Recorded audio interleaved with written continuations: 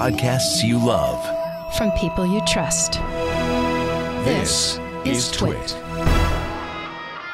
Hi, this is Leo Laporte, and this is my Tech Guy podcast. This show originally aired on the Premier Networks on Sunday, May 2nd, 2021. This is episode 1793. Enjoy. The Tech Guy podcast is brought to you by SimpliSafe. Get simple, professional monitoring day and night. Right now, customize your system and get a free security camera. It also includes a 60-day risk-free trial when you go to simplisafe.com/twit. Well, hey, how are you today? Leo Laporte here, the Tech Guy. Time to talk computers and the internet, home theater, digital photography, smartphones, smartwatches, electric vehicles, augmented reality, giant tech companies, small little startups, all of the things we talk about on this show. 8888 Ask Leo. If it's got a chip in it, if it's technology, then we'll talk about it. 888-827-5536, toll free from anywhere in the U.S. or Canada. Outside that area, well, you can still call, but you got to use Skype or something like that. You can't just dial up can't go get your Western Electric phone and dial it up. No, you need some sort of magical internet technology. But if you've got that, it should be toll-free. 8888 Ask Leo. Now, everything I say will show up on the website, thanks to James DeRuva, our scribe. It's techguylabs.com. That's free. There's no charge. There's not even any sign-up. You just go on in there and participate. techguylabs.com. That's the place to go. And I tell you that now so you don't feel like, oh, I got to write this down. No, you don't have to. It'll all be there. It'll all be there. Boy, was this a good year. We're starting to see the results from the previous quarter from companies like Apple and Google and Microsoft, and it was a good 2020. The combined yearly revenue of Amazon, Apple, Microsoft, and Facebook, and Alphabet, which is Google. So that's AAAMF of the FAM. Facebook, Apple, Amazon, Alphabet, and Microsoft. FAM. Combined yearly revenue, $1.2 trillion with a T dollars. And that's growth overall of 25% since the pandemic started. If you take those five companies, in less than a week, they made more money than McDonald's does in a year. Not profit, revenue. Profit's pretty darn good, too. In fact, Apple reported a 42% profit margin for the last quarter. That's astounding. That just shows you Apple products, they've historically been very expensive. Well, 42% of that is going into the pockets. Well, and it's not staying there because Apple also announced another big share buyback. They buy back their stock. That's how they keep that stock flying high. Google does that. They all do it now. Apple, I think, was one of the first big tech company to really do that. Apple for years didn't even offer a dividend on their stock. Now they say we're going to buy back $80 billion in stock. Yikes. Pretty amazing when you look at these quarterly numbers in aggregate. These companies are incredibly profitable. You know, and I think that also stimulates scrutiny from the rest of us going, wow, they did pretty well in the pandemic. How did we all do? Not so well. They did all pretty well. Yeah. And of course, Congress and European Union and others. European Union is launching an investigation of Apple's App Store. There was a story came out this week. I mentioned Apple's 42% profit margin. You know, Apple's in a big lawsuit with Epic Games, and of course, it's also about the App Store. But a lot of governments and private companies, Spotify, Epic Games, which makes Fortnite. They all say Apple's using its monopoly to gouge us and, by extension, to gouge users. Epic Games had an expert witness examining documents, and he came up with an astounding number that the App Store operating margins, this is the percent profit in 2019, was 78%. 78% profit. That's a big number. Apple disputes it. Not only do they dispute it, but they're asking the judge to, hey, Your Honor, can we restrict public discussion of App Store profit? Tomorrow the trial begins. Can we, Your Honor, it's kind of embarrassing. Could we not talk about that, please? Now, I don't know if 78% is accurate, you know, because Apple won't say, and this is just some independent expert who was working for the other side. But if it's even close, overall 42% margin in their overall business, 78% in the App Store. Wow. No wonder they don't want to change things. That's quite a windfall. Speaking of change, you know, people are coming back from a pandemic. They're coming back to work. Google, ever wacky, they are in Northern California, ever wacky article in the New York Times today about Google's plan for the future of work, which includes privacy robots and balloon walls. Okay, that was a headline. That was link bait. I had to, what? For line what? Private what? You know, Google's always had great amenities for its employees. You know, there were bicycles outside of every building. I've ridden them, multicolored bicycles that you can ride around. There were Segways. They had free meals in every building and all kinds of different restaurants. I mean, it was really amazing the kinds of meals you could get at Google. But that was kind of par for the course for Silicon Valley. That's, you know, that wasn't anything unusual. This is a little unusual. This is a little more wacky. So the new workspaces, as people come back to work, will, and they're, you know, not all of them are going to be this way, but they're trying out stuff. See, they have Google, I guess all big companies probably have this, but they have people in charge of the environment, you know, what the working space. And they come up with stuff, sociologists and psychologists and designers.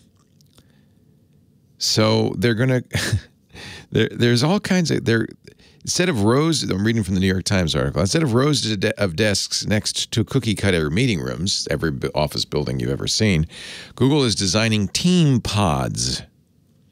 Each pod is a blank canvas. It's, you know, do what you want with it. It's got chairs, desks, whiteboards, and storage units, but they're all on casters, so you can roll them around, make it any way your team wants. They have new meeting room concepts like Campfire, which has lots of unfinished plywood and in a circle, and there's also campsites. This is in Mountain View at the headquarters.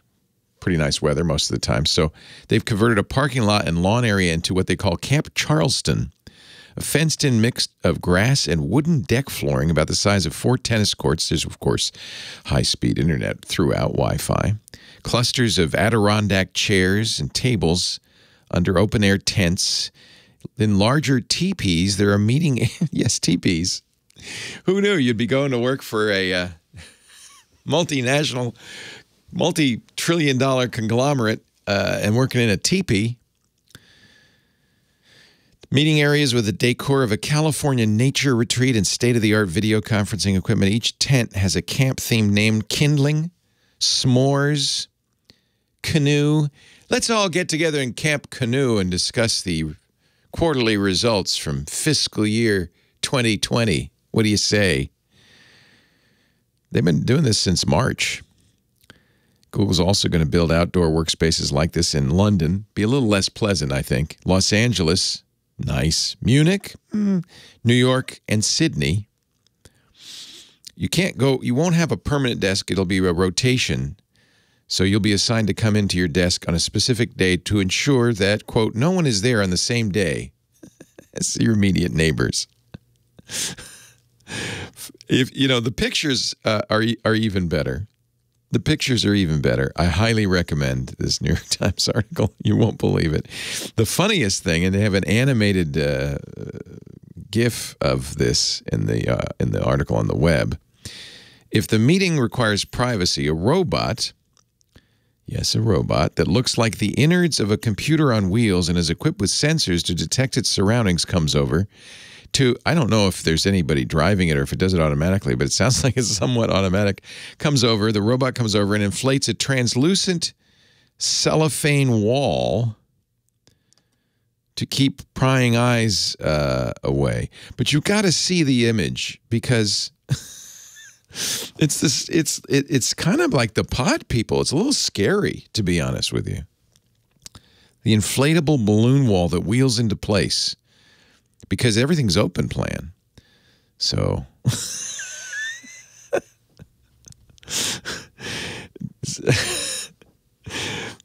I could go on, but I'm out of time. There's just so much weird stuff. So much weird stuff. And it's all, designed around teleconferencing, too. And that's the thing that's interesting to me is how life has changed. I think as we get out of pandemic, at least in the U.S. anyway, thanks to a very aggressive vaccine schedule, we're getting there. Everybody thinks, well, it's just going to go back to the way it was. It ain't. It ain't. It's going to be different. And some of the things that we got used to will be very different. Very, very different. Balloon walls and campsites and all that stuff. Worth reading just for the illustrations. I read it for the pictures. Yeah, the Florida law, which will be immediately struck down in court because I think there's a thing, I might be wrong, but I think there's a thing called the First Amendment, which says government shall make no law abridging the freedom of speech. And it sounds to me if Twitter wants to ban President you-know-who, he who shall not be named, that Twitter should have the right to do that as a private company and government shall make no law. Florida. Government? Well, sort of. Not the best government, but government shall make no law. Is Florida bound by the United States Constitution? Yes. Yes, they are. Yes, they are. Yeah, it's also interstate commerce. Yeah, there's another good one. So now there's two reasons you can strike it down. Interstate commerce, Florida has no control thereof. And there is that, little pesky thing called the First Amendment. 1847, that's not our number. 555-1212. It's not our number either. Our number 800. Don't call either of those numbers. You won't get through. 888 8675. No. Our number is 888-827-5536. Somebody should make a song with that number in it. Everybody else need a band. Yeah. Hello, Kim Sheffer, phone angel. Hello. How are you? I'm good. Happy Sunday. It's beautiful outside. It is going to be a beautiful day. Beautiful week. It's 91 degrees on Friday in Orange County. 91. It felt like 91 here a couple days ago. Well, it's good you cut some holes in your clothing. I know. You'll get some air. You got to do that. Got to do that. Just get some air in there. A little air conditioning. Oh, teasing me. Or just come here and hang out because we have a little AC. We have way too much. It's a little cold in here sometimes. It's perfect right now, though. Studios are frequently overcooled because you don't want to see me sweating on the show. That's not attractive. Always kept the studio cold. So who should I talk to here? Let's go somewhere warm. Orlando. Sundeep. We've talked to Sundeep before. Thank you, Kim. Hello, Sundeep. Leo Laporte, the tech guy. Hey, Leo. Thanks for taking my call. Thanks for calling. I just had a question about what's the right upload and download speeds. Right now I have 60 megabytes up and down for internet speed. I can upgrade to 100 up and down for $15 more, or I can go to another company and get up to 400 down and about 40 up. So it's kind of amazing, isn't it? When it comes to technology, bigger numbers are always better, right? except for benchmarks. But bigger numbers, even sometimes with benchmarks, bigger numbers are always better. So you just say, well, give me all the bandwidth you got. How much do you got?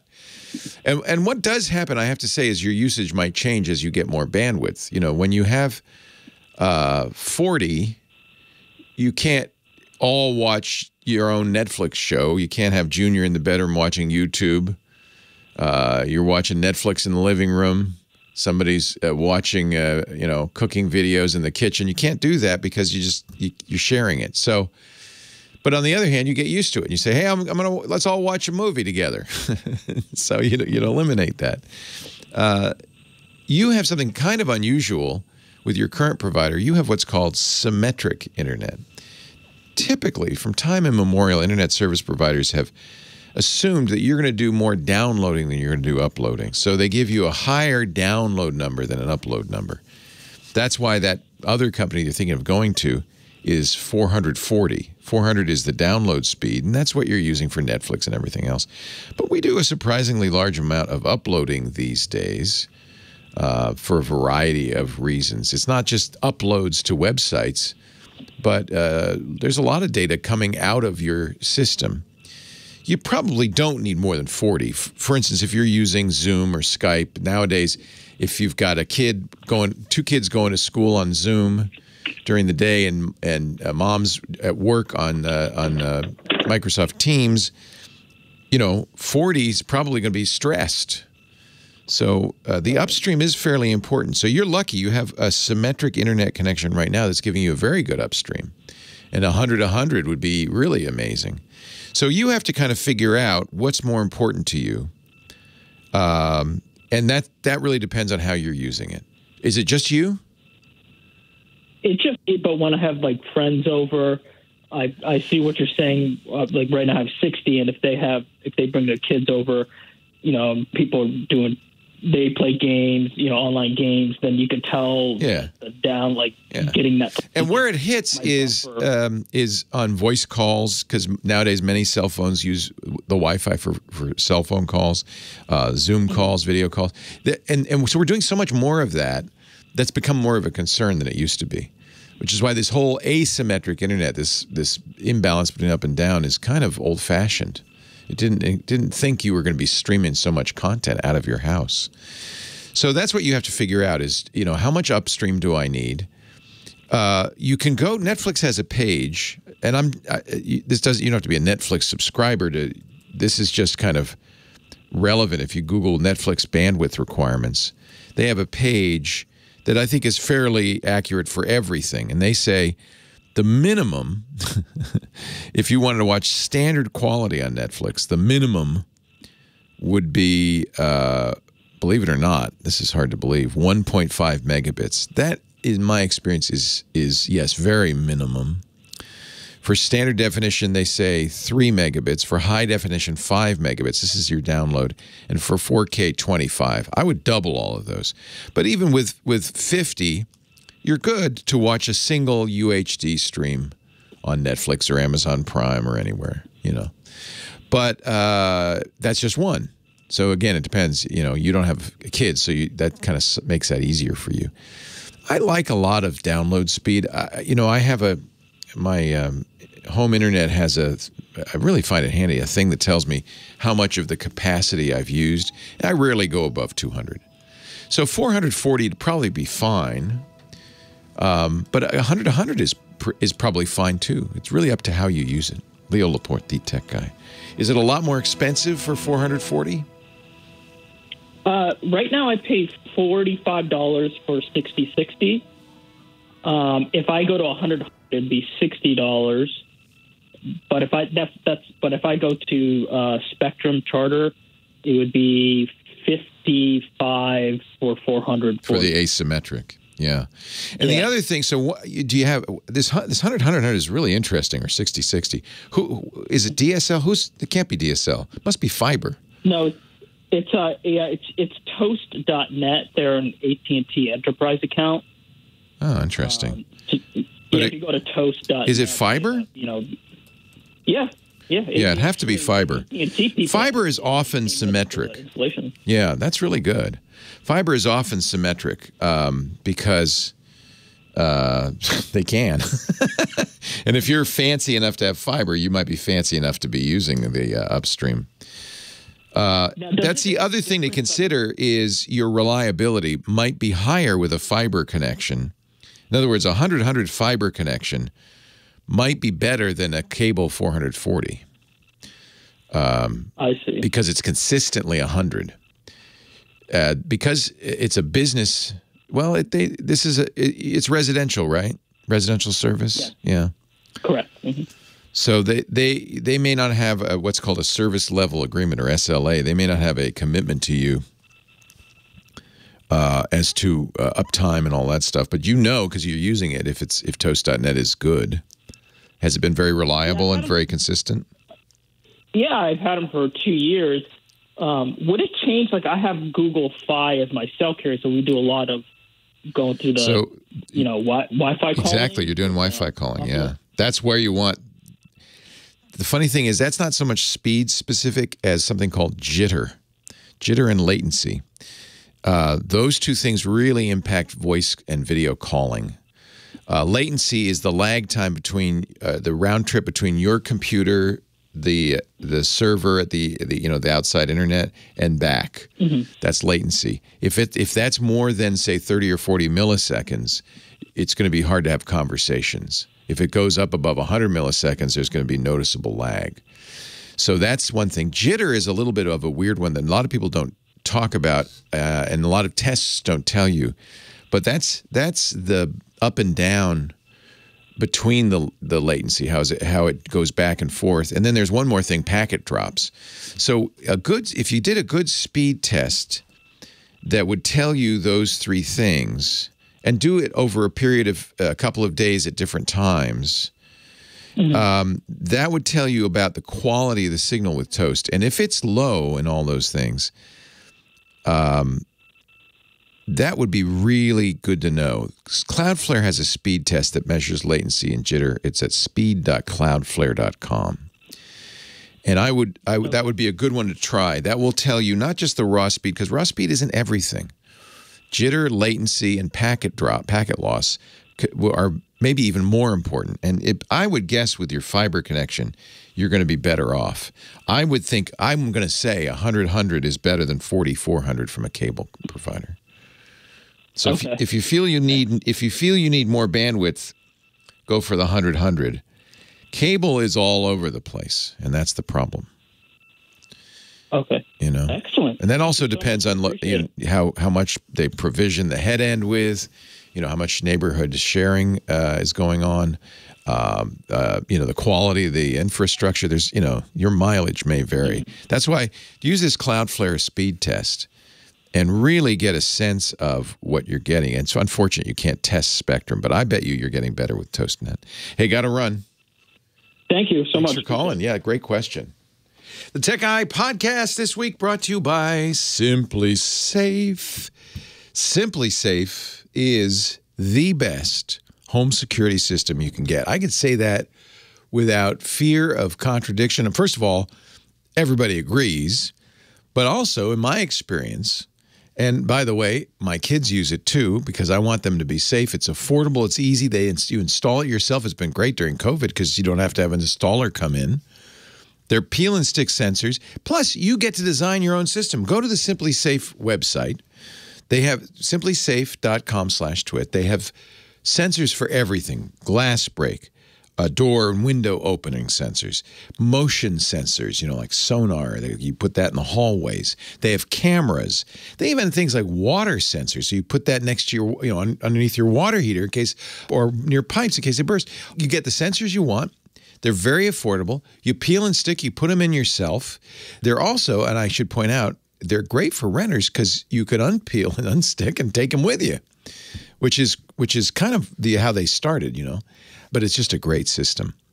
Plus, the other thing that I really like about Simply Safe is the monitoring. They have the same professional monitoring 24/7 that you would get from any of the other guys, but at about a third of the cost. And no contracts, month to month.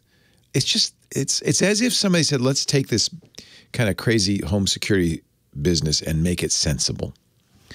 What part of your house is the part you worry about? I'll tell you, for me, it's the gym. It's way off in a corner of the house.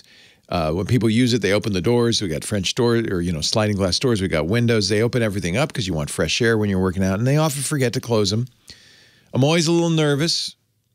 Put the sensors on there, man. You know. You never worry. Your security system from Simply Safe is going to protect you day and night. You're always being guarded. And it's nice because you always feel safe, especially with everybody home. The last thing I want is somebody breaking in while I'm there, right? It's nice. I could press the home button on my Simply Safe keyboard and I hear the bass say, alarm on.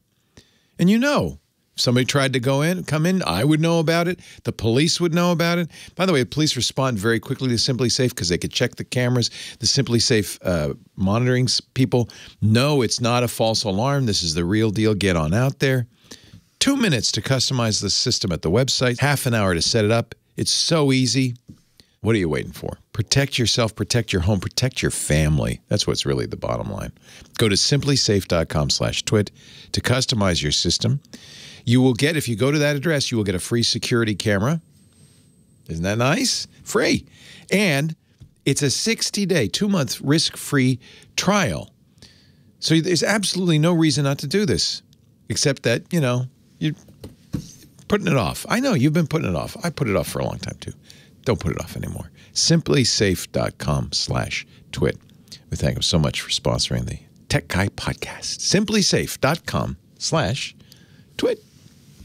It's car time. Sam Abuelsamid is here, car man. He is the principal researcher at Guidehouse Insights. He's an analyst for the automotive industry, is in other words. Also, podcaster, Wheel Bearings, his new not new, his old podcast with a new co-host. 3.5 years old now. Yeah, but you got that great co-host. Robbie is one of my favorite guys in the world. So between the two of you and Nicole, that's got to be three of you. That's a great show. Wheelbearings.media. And we're lucky enough to have him join us every week to talk about automotive technology. You know, it's funny is the show, you know, I've been doing this show since the early 90s. In the early 90s, mostly we were talking about interrupt requests on your serial bus and how to get, you know, weird, you know, little doohickeys. Now, honestly, we got to do space, we got to do travel, we got to do cars because technology is everywhere. And it's, boy, cars are getting more and more high tech all the time.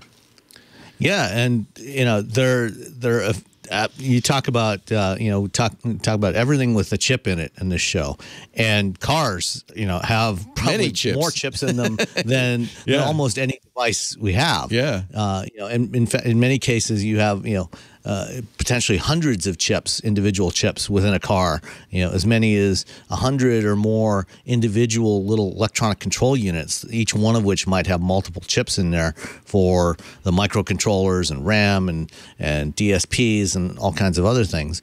And somebody in the chat was asking about the chip shortage, and this is affecting every automaker globally. They're all getting hit by this, and it's causing production disruptions. And if you're actually going out shopping for a new car, you might have a hard time finding what you're looking for just because they're not able to build as many cars.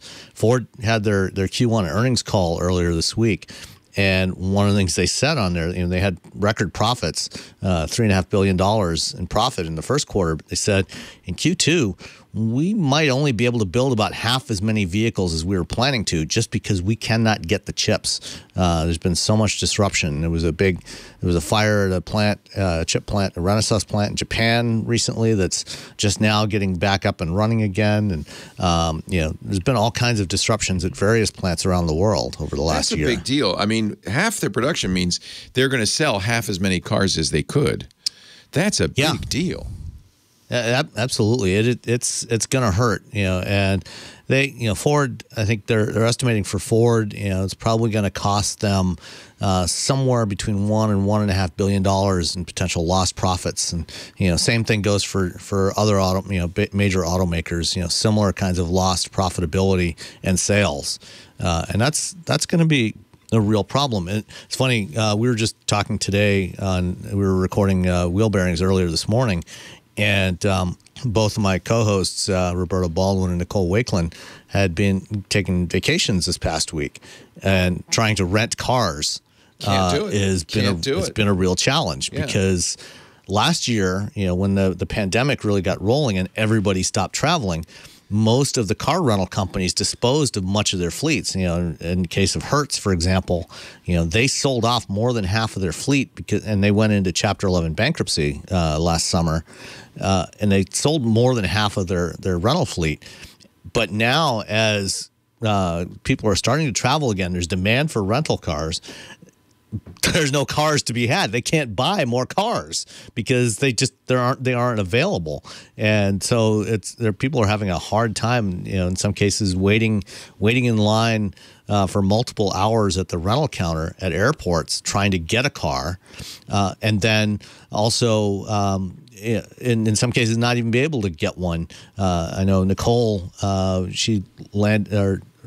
when she landed in Atlanta earlier in the week, she had a car reserved, and she got to the counter and said, "Sorry, we don't have anything for you." They were all gone. And she ended up having to go somewhere else and got a car that was dirty, hadn't been cleaned. Somebody had left their old mask in the center console. It was terrible. So if you're traveling, if you're planning to travel over the next several months, you probably want to try to schedule a rental car as far in advance as you possibly can, and maybe even schedule get more than one. Try and get more than one confirmation in case you end up in a situation where there's nothing available, because that may well be the case. Wow. That's amazing. Either that or just go somewhere where you can just drive your own car. We're thinking of going to Hawaii in the summer, and I'm sure that'll be the issue. And so we're going to try to go somewhere where we'll take mass transit or things like that. Because, there are no cars. Yeah. There's no cars out there. Yeah. So anyway, the topic that I actually wanted to talk about this week was vehicle-to-everything communications. So what this is something that the industry has been working on for close to at least 15 years now, which is the idea of having vehicles that broadcast and receive messages to other vehicles, to pedestrians, to infrastructure. And originally, the plan was the FCC had set aside some spectrum at 5.9 gigahertz specifically for this purpose. And the plan was to use something called dedicated short-range communications, which is a variation on Wi-Fi. It's 802.11p Wi-Fi. They've since, most of the industry has transitioned to a newer technology called cellular V2X, which is using cellular radio technology, but without having to go through a cell network. So it can go direct from node to node, so from a vehicle to a phone to infrastructure. And we're finally going to start seeing some of this rolling out. There's been a bunch of pilot projects around the country over the last decade, but I think we're finally going to start seeing it rolling out more broadly in 2022. They're already doing it in China and some other locations. But there's been a couple of interesting applications of it recently with autonomous vehicles, because as I think we talked about before, with AVs, all those sensors on your car, on an autonomous vehicle, they're limited to line of sight. They can't see around corners. They can't see through the truck that's in front of the vehicle. And so what Argo AI, which is the company that's partly owned by Ford and Volkswagen, and working with them for their upcoming AVs, as well as Motional, which is a joint venture of Aptiv and Hyundai, they have started to install sensors at intersections. So using cameras, radar, LiDAR mounted above an intersection where they can get a bird's eye view, and equipping those with V2X radios so they can transmit to their AVs information about what's approaching that intersection when you're at complex intersections where you've got buildings that are close to the curb and you can't see. So it can provide greater situational awareness of what's happening. And this, as we start to get these same radios installed in our vehicles, you'll get alerts, the same kind of alerts. If there's somebody approaching a red light at high speed, or a vehicle ahead of you down the road activates its ABS or traction control, indicating a slippery surface, you'll get an alert that, hey, slippery surface ahead, so you can slow down and respond earlier. Or even a pedestrian crossing the intersection, or about to cross the street, walking up between two cars. Those sensors above, or even the sensors in the person's phone could broadcast a message to vehicles, letting you know that there's a pedestrian coming where you may not see them. So this is a potential really, really important safety advance for all kinds of vehicles. This is good news. When did we get this? a few years ago, Cadillac launched a model that had DSRC-based V2V communications, but I think 2022 is when we're going to start seeing it rolling out in a large number of vehicles. Because it won't be useful until kind of the majority of vehicles have it, right? I mean, right. Well, it'll start for vehicle to infrastructure, and buildings that need it. Yeah, it'll start being useful to anybody that's got a V2X radio in their vehicle from day one. Cool. Sam Abuelsamid. Don't forget Wheel Bearings, great podcast, wheelbearings.media. We'll see you next week, Sam. Thanks. Thanks, Leo.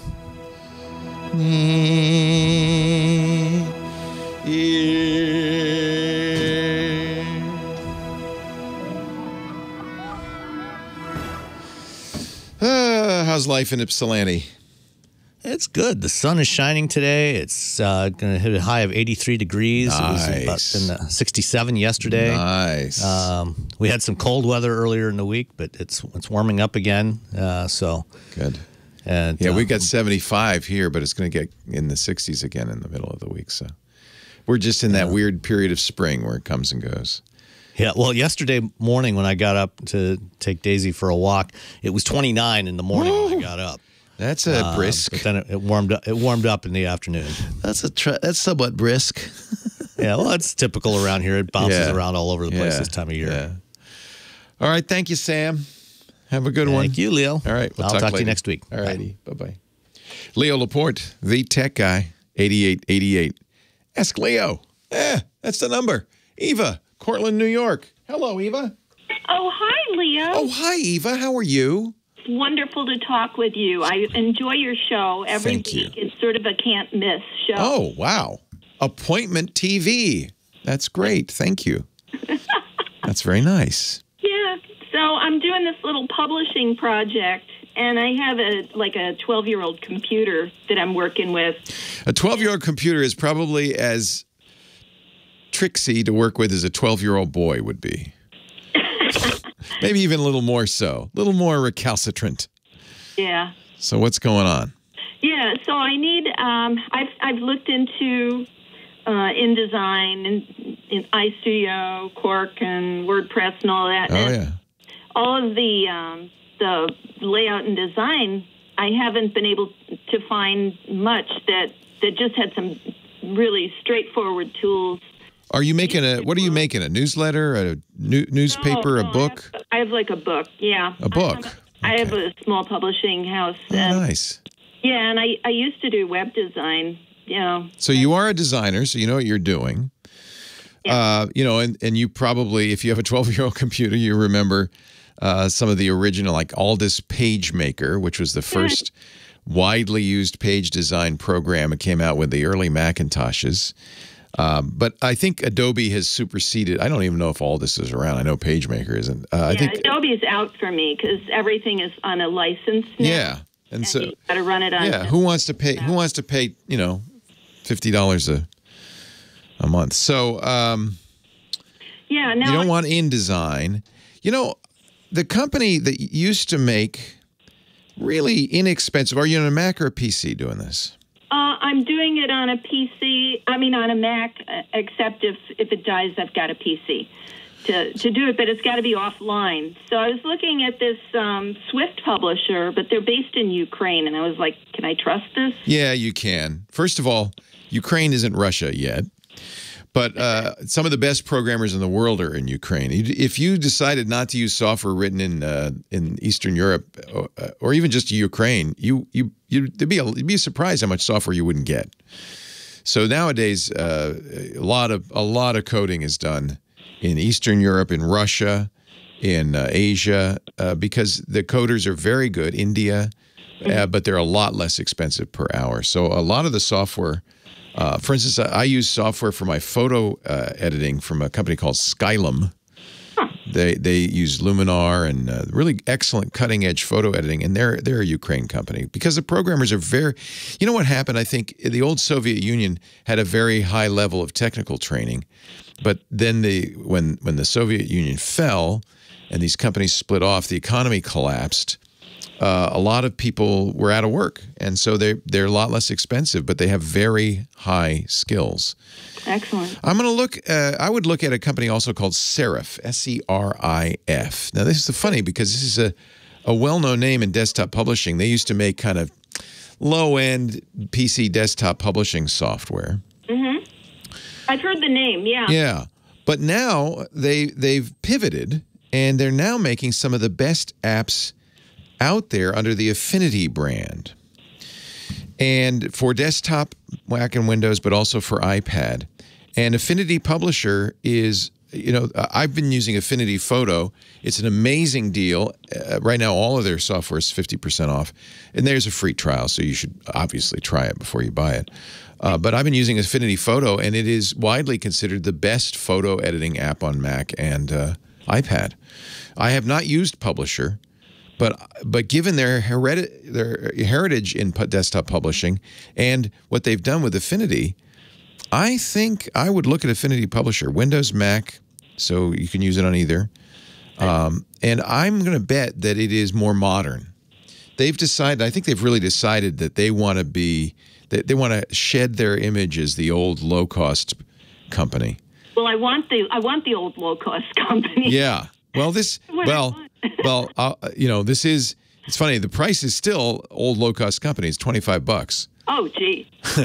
But, and then they have a bunch of templates you can buy. I think that's how they expect to make profit. But since you know exactly what you're doing, you don't need any fancy templates.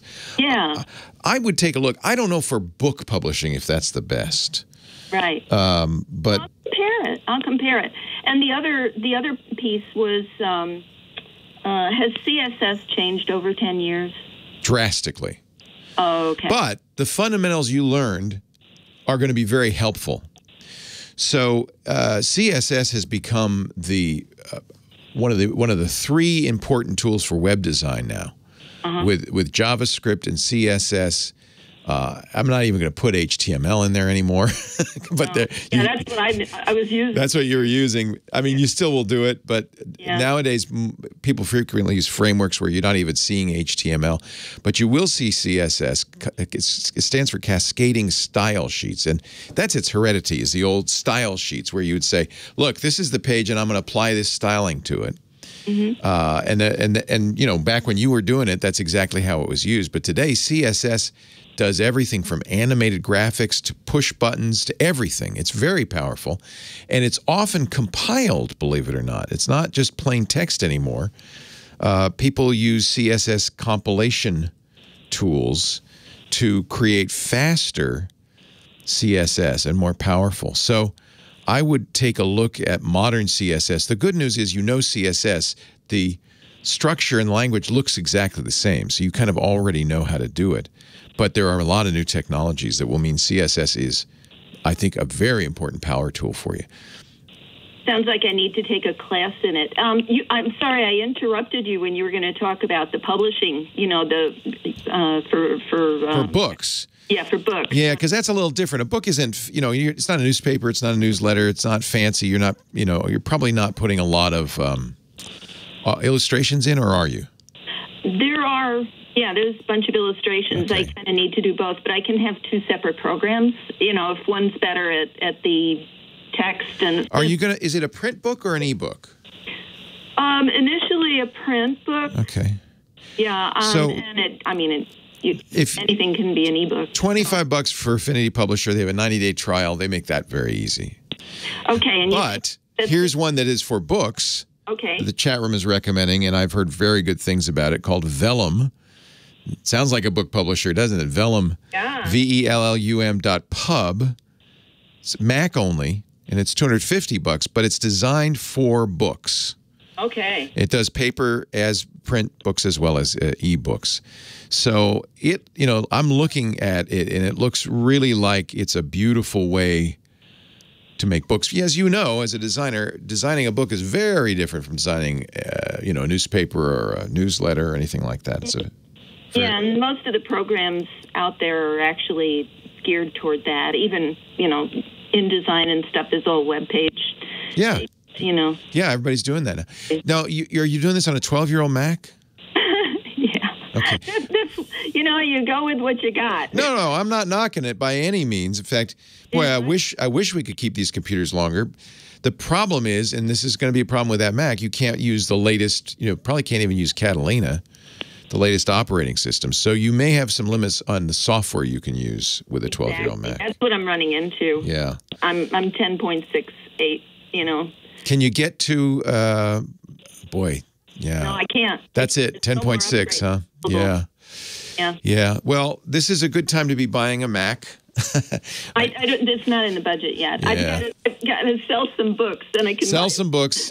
Make that your goal, because the new Macs have that new processor. All the Serif stuff is designed for the new processor, by the way. And it's fast. It's easy. They're, light years ahead of what you're using, I'm sorry to say. But 12-year-old computers, that's not as old as it used to be, because processor speeds haven't improved that much. So it's really a matter more of the software and particularly the operating system, and that's where you're going to run up against things. I don't know if Serif will work. Try it. Yeah, see, Vellum is iOS or macOS 10 and 14 or later. I bet you anything. If you look at Serif, you're going to have the same problem, Eva. Oh, okay. But you should check. Yeah, I think I'm going to go with the Ukrainian one then. Which one's the Ukrainian one?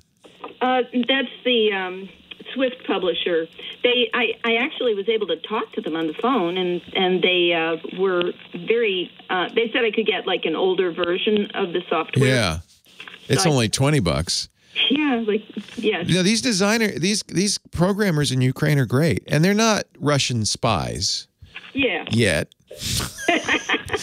If Russia invades, which I'm sure they're dying to do. Ukraine's pretty corrupt, Yeah, it's a little corrupt. I think it's gotten better. I think their new president's a nice young man, but I wouldn't worry about that, because honestly, that's some of the best programmers, and that's why it's probably not. It might not even be a Ukrainian company. It might just have Ukrainian programmers. And I still would maybe Serif will have the same thing where you can get an older version, because Affinity Publisher is widely considered to be the best publisher at $25. Boy, that's hard to beat, right? Yeah, really. Well, I do. There's a heavy graphic side, and then there's the layout of the book itself. So I'm going to have to work with two different programs, probably. Yeah. A Serif publisher was the Mac App of the Year last year, so that's a good sign. But it also probably means it doesn't run on an old Mac. Let me see. Let me look at the tech specs real quick. Yeah. Because. Yeah, it does. The oldest operating system is Mavericks. That's 10.9. That's actually pretty old. That's not so bad, but it's still not old enough. Yeah. Oh, I'm sorry. Well, that's fine. Look, keep an eye out on the Mac Minis. They're fairly inexpensive. Huh? Well under $1,000. Okay. And they you bring your own monitor and keyboard and mouse, so that saves you some money. But yeah. Well, thank you so much. Nice to talk to you, Eva. What's the book about? What's the book about? It's a fun thing for seniors. Nice. It's actually a book for seniors. Nice. Well, seniors need what is senior? Anything over 50. Oh, I'm a senior then. I'm a very senior. I'll be 65 this year, so that's senior, right?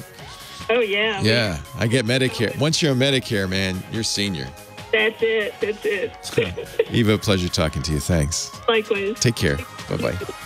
Well, hey, how are you today? Leo Laporte here, the tech guy. Time to talk computers, the internet, home theater, digital photography, smartphones, smartwatches. 8888 Ask Leo is the phone number. If you want to talk tech, basically, anything with a chip in it, 888-827-5536. Toll free from anywhere in the U.S. or Canada. Rod Pyle, our spaceman, coming up at the bottom of the hour. Some interesting news about the helicopter on Mars, Ingenuity. It's doing so well. Good boy, Ingenuity. Good boy. So they're going to give it some new stuff to do. We could talk about that, and I'm sure there's other space news. Space is exciting these days. And then that's actually next hour, I should say. I'm a little confused. Chris Marquardt, the photo guy, coming up this hour. We got a busy day ahead, so let's get right to Jerry in Costa Mesa, California, our next caller. Hi, Jerry. Hi, how you doing? I'm great. How are you? Well, it's been a long time since I talked to you. Kind of changed from aerial photography, and now I'm writing. Awesome. So you used to, did you get in a plane, a helicopter, a drone? How did you do your aerial photography? Actually, I had ratings in aircraft and helicopters. Nice. And anything anybody would pay me to go into or up into, I would do it. So, yeah. Fun. Yeah. So are you not flying anymore, or you just... No, about 8 years ago, I had just a simple accident. I've had plane crashes and stuff before, but I lost the sight in one eye with a simple fall. And you need you need your binocular vision, don't you, to fly? Oh, well, you need your depth perception. Yeah. And boy, I was right-eyed, and I thought, oh, well, I'll come back out of this with no problem at all. My left eye doesn't photograph worth. Oh, rats. Yeah. So, but do you like writing? Is it a nice alternative? Well, it is. And, I was 70 when that happened. So I figured, that's, it's time to hang it up. And so I figured I would start writing about all my adventures. Oh, now that's a book I want to read, Jerry. Yeah, well, it's I got a cute little title to it. It's called Crash and Splash, because between my husband and I, we had a number of crashes and splashes all over the world. So it's going to make for a fun book. What a life. How exciting. Yeah. Well, how can I help you in your journey? Well, you can help me in my journey. I finally have gotten my act into gear and back on my computer. It's a lot easier to write on your computer. I have to say, though, there's one hazard to it. If you're longhand writing it, you're not tempted to constantly edit. You just write it out. But when you're on your computer, you can really get sidetracked fixing what you've written. Well, that's it.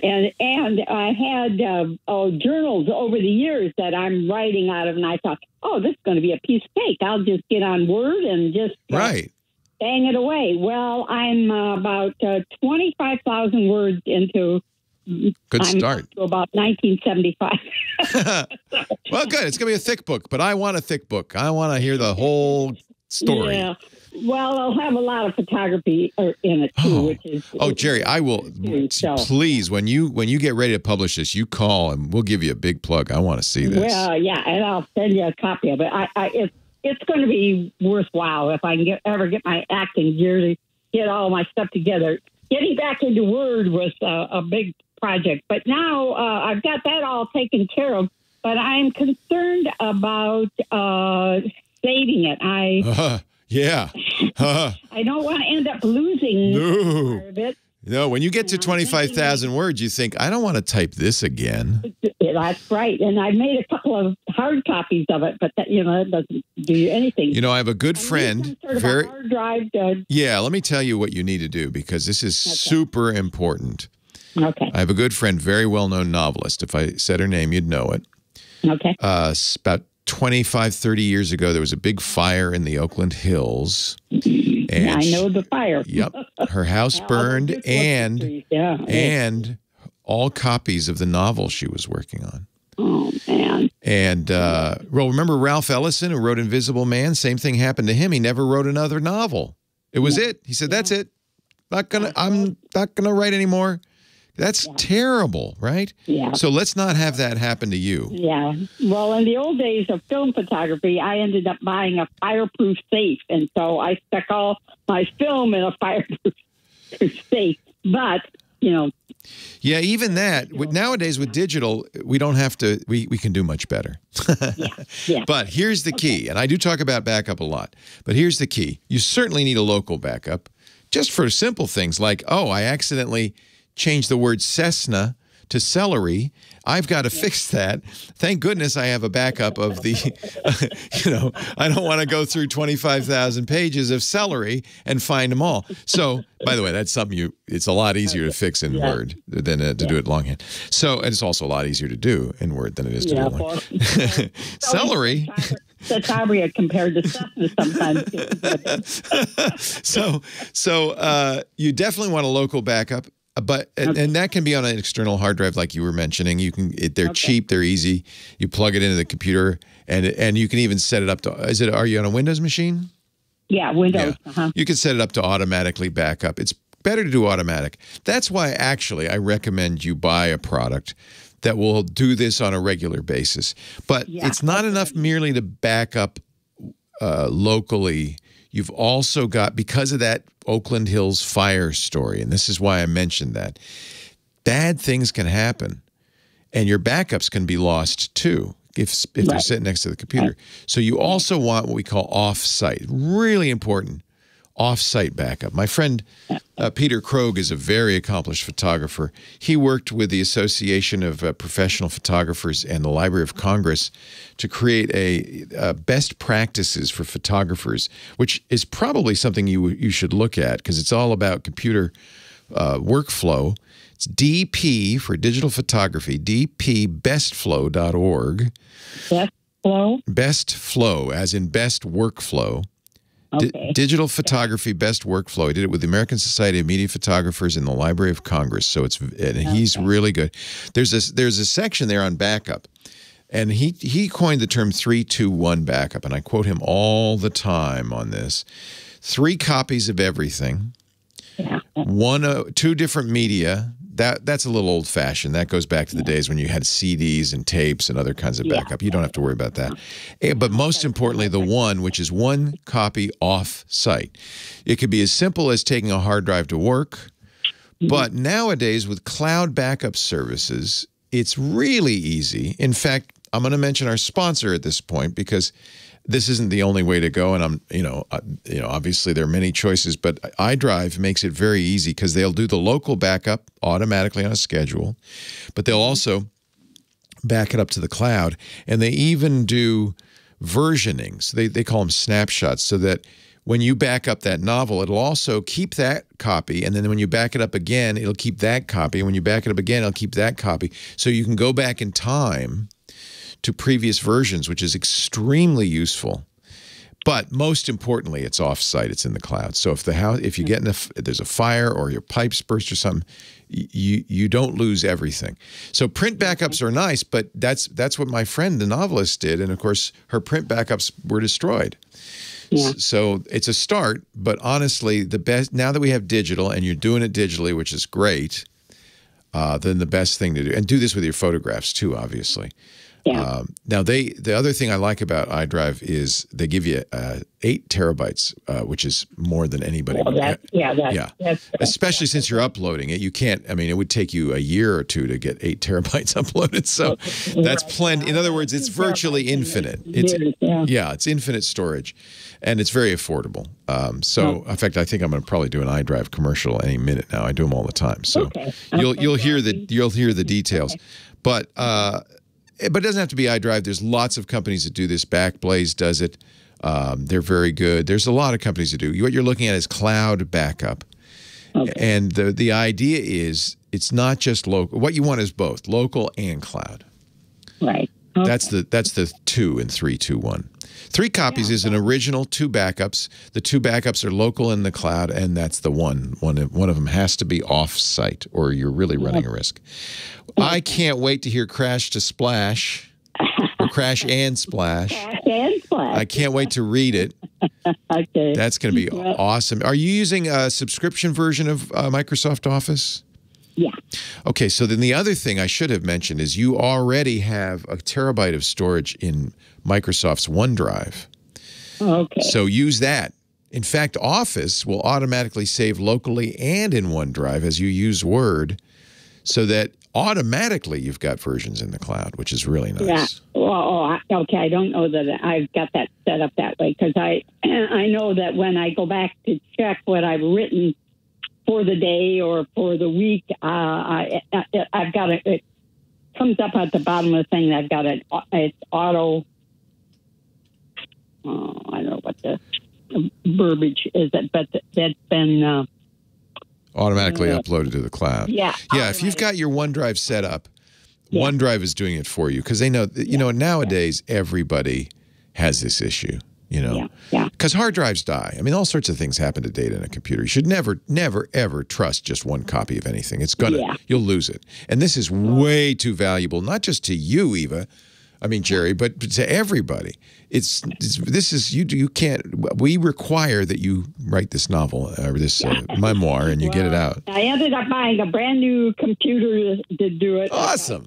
So I'm just, at a nice, great big giant screen, so I can edit all of it. Oh, I am so work on it. So I'm really set up for it all. So. This is really a good adaptation because a lot of people would be bummed out. You can't fly anymore. This is your life. Nah. But you got a good adaptation.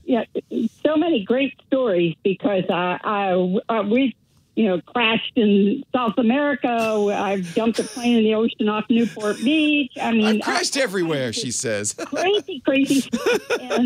But we just all kind of looked at it as, it was just another adventure. So when I started, I've always told these stories, and everybody said, you need to write a book. And I thought, well, God, that's really great. I'll sit down and write a book. Well, it is. It's been a full-time job. I've been at it about 3 months, and I've got, 25,000 words or something. On behalf of your future readers, thank you. I'm so glad you're doing this. I can't wait to read it. Well, I think it'll be a very fun book. It's going to be kind of a vignette-type stories, 2 or 3 pages of stories, and then some photography. Oh, perfect. Story and then some photography. Perfect. So it's going to be an interesting book to get published, but I think that I've got Patagonia publishers were interested in it a few they're years excellent. ago, so I think they're excellent. Yeah, it's a travel book. Yeah. They're a very good publisher. They'll do a beautiful job with it. If you want print and you've got photography in it, I think it is a good idea to go with the publisher because, they know where the best presses are and they'll go and make sure the proofs are right and everything. So that's really and you good. want the photography to turn out really Absolutely. well. And I still have a lab down here in Orange County that can print off of everything I got because when I first started looking into the publishing of it, I thought, oh, God, I started out, in the days when 35 millimeter slides were the only thing you could publish, And so I went back to this lab and, they said, don't worry about it, Jerry. You bring up whatever we can scan it. So This is a brave new world for photography, but it's very exciting. Yeah, and the reproductions are going to be gorgeous. I can't wait. So nice to meet you, Jerry. Thanks for calling. Enjoy your writing. How fun is that? Oh, Kev wants to read my ads, huh? Well, I tell you what. I'll post some ad copy in there. You can give me your example. You put that. We've created, because a couple of people said, I missed the ads in the ad, the Club Twit ad-free version. I don't see the ads. So we actually made on the Discord, this is our Club Twit Discord, all the ads. It's a new section with all the ads. So you know what we can do? We can post in all the ads. I'll paste some copy in and give you a chance. Record it and post it in all the ads as your example copy. Okay? All right. Club Twit, I should give you a plug. Club Twit is, and Chris Marquardt's in it, so I'm not saying anything that he can't already do. Club Twit is our newest way to get our content ad-free. A number of people have been asking us for that, especially tracker-free. So for $7 a month, you get audio or video, all our shows. You get special feeds just for you for all the shows without the ads, including this ad for Club Twit. Somebody said, hey, I still hear the Club Twit ads. I still hear the house ads. What? So yeah, we'll cut the house ads out too. I didn't really think of them as ads, but okay, they are. $7 ad-free, but you also get what more? You also get this fabulous Discord where conversations go on. We're doing shows in here. You can join our shows. And in fact, if you want to raise your hand, everybody but Chris from Miami, he's quick to raise his hand. If you raise your hand, we can put you on the air. Now, how much would you pay? twit.tv/clubtwit. Louis on the line from Orange County, California. Hello, Louis. How you doing, Leo? I'm well. How are you doing? Good. It's a source problem. Changing sources from cable to Blu-ray to Fire Stick, whatever. What a nightmare, isn't it? Oh, by the way, it was a bus crash. I'm sorry, it wasn't a plane crash. Sorry. Go ahead. It's reading out no signal. And after a few seconds, sometimes it goes black, and it's intermitting. Right. It doesn't happen all the time. Right. We're going through ARC support, and it's 2.1. And So is it just audio, or is it audio and video? We can't get any video or audio. Both. Once we change from, let's say, DirecTV to Blu-ray. So tell me a little bit about how this is working. This is not unusual, by the way. Right. There are lots of things that can go wrong here. So tell me the chain. So you've got your Blu-ray player. What's that connected to? That's all the other, I guess you call them sources. All the sources are connected to the receiver, the AVR. So you have an AV receiver. Excellent. Right. So they all go into the AV receiver, and then the AV receiver has one HDMI out that goes into the TV. Right, the ARC, right. Okay.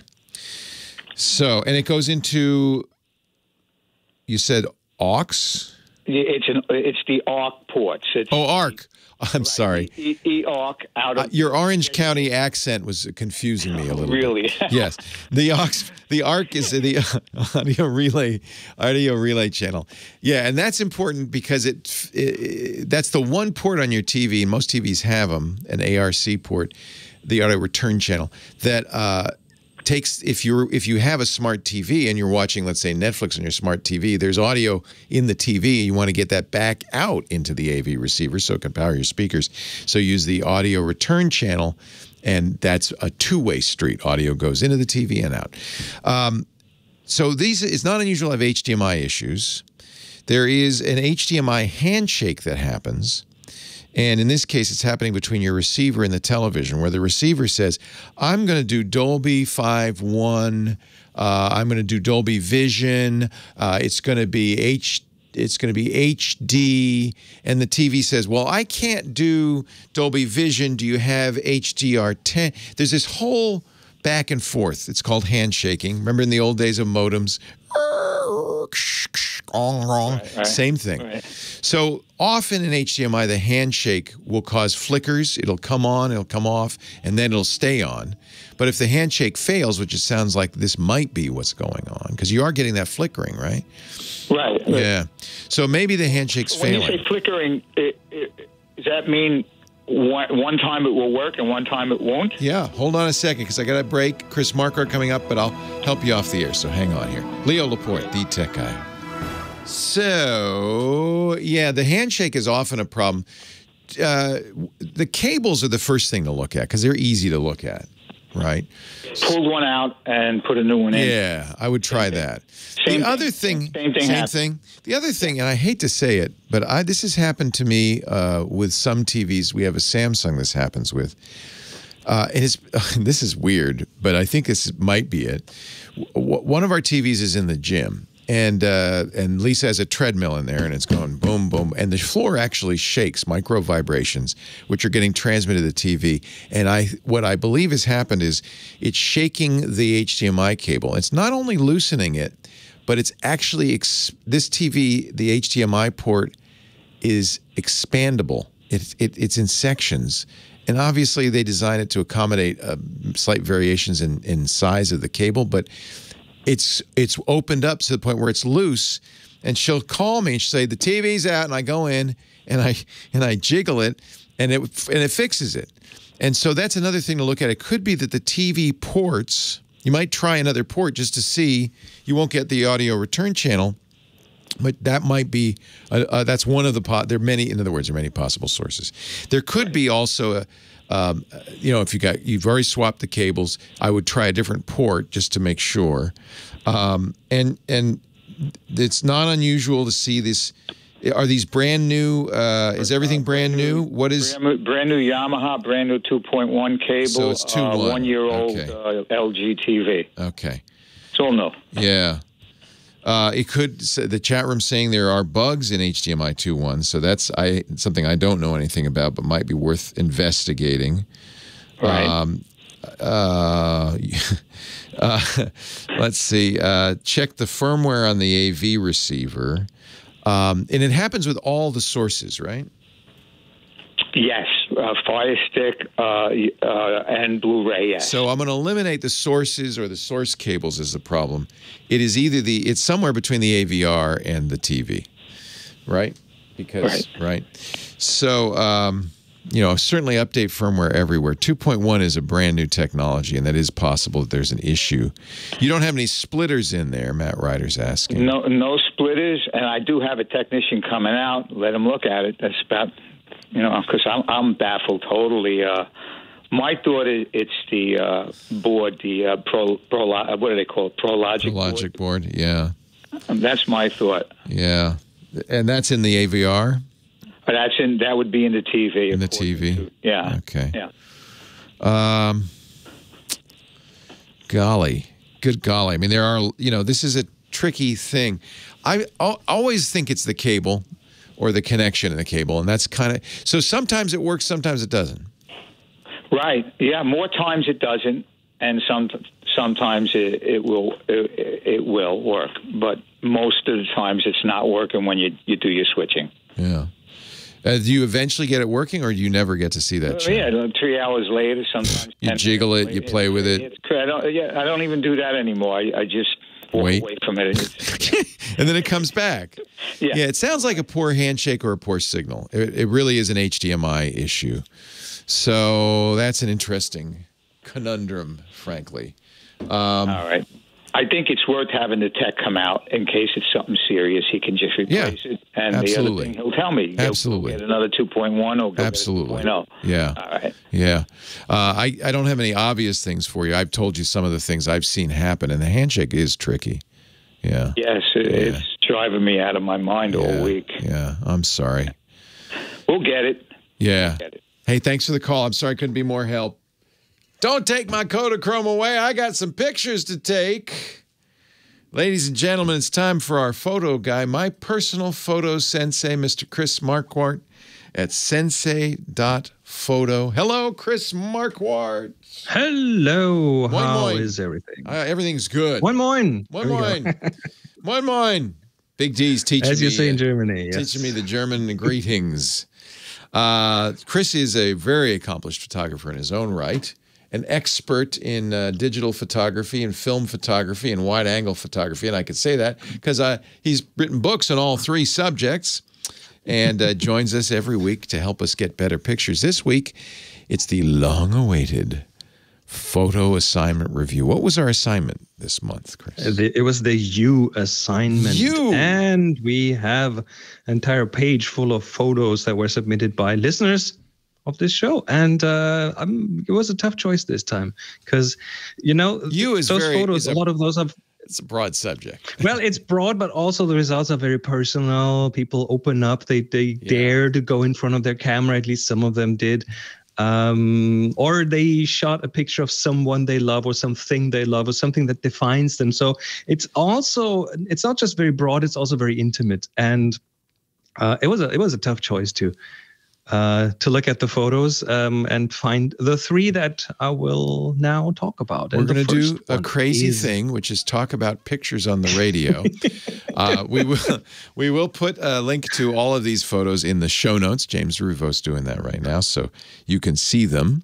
But I think you do a good job of describing them as well. So let's do our talking about photos. We've done this for how long now? 16 years here. So yeah, it's just what you do. First photo. Yeah, first photo by Jane McFarland. Doesn't have a proper title. Oh well. Anyway, I like the photo very much. So it's a photo of, I guess it's her daughter, probably in a swimming pool, and you just have the daughter looking in from like the edge of the photo, and it's a very dynamic shot. There's like splashes of water in the air, so it's a very short shutter speed. It's bright sunlight, and it froze the motion. So it has that sense of motion. It has that sense of joy. It has the sense of, well, someone loving the water.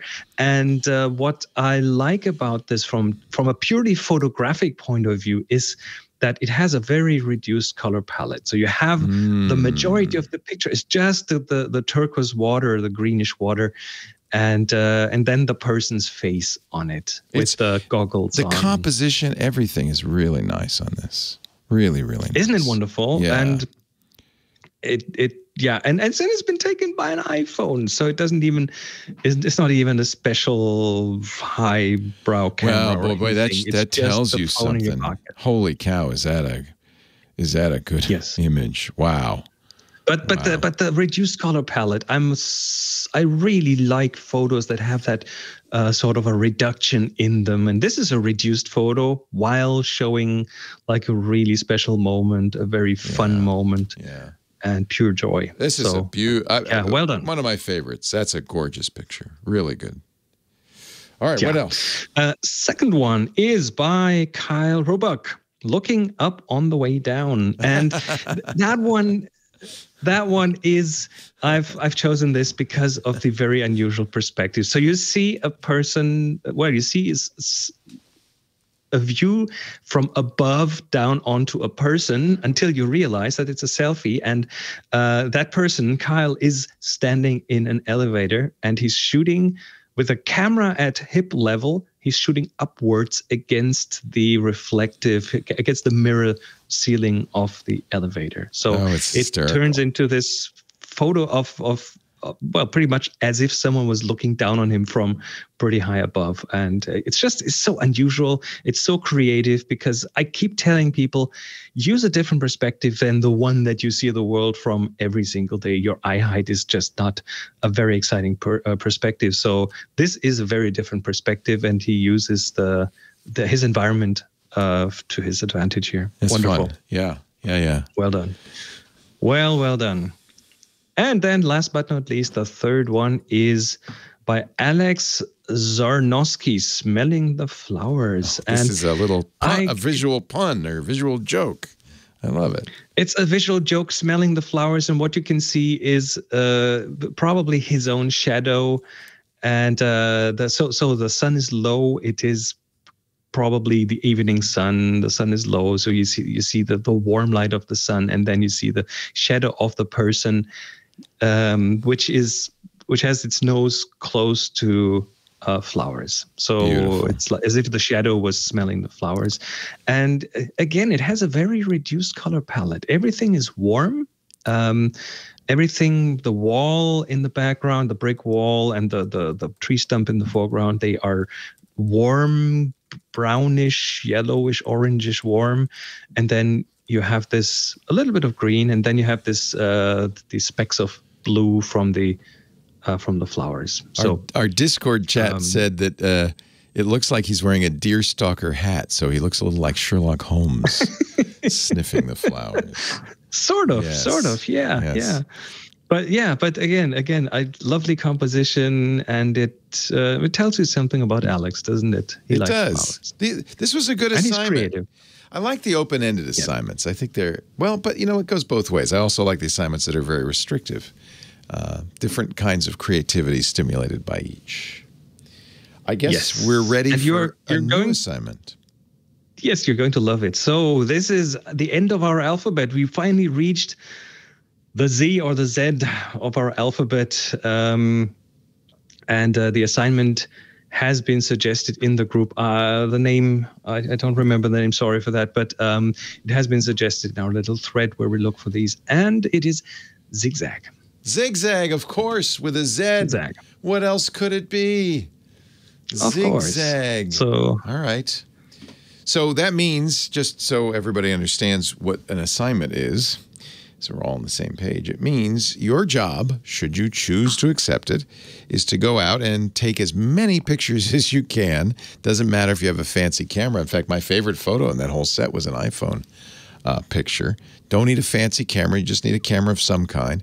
And you're going to wander about, whether in your home or outside or wherever you are, your work, and seek an image that represents, and we don't want to be too specific, the idea, the concept, zigzag.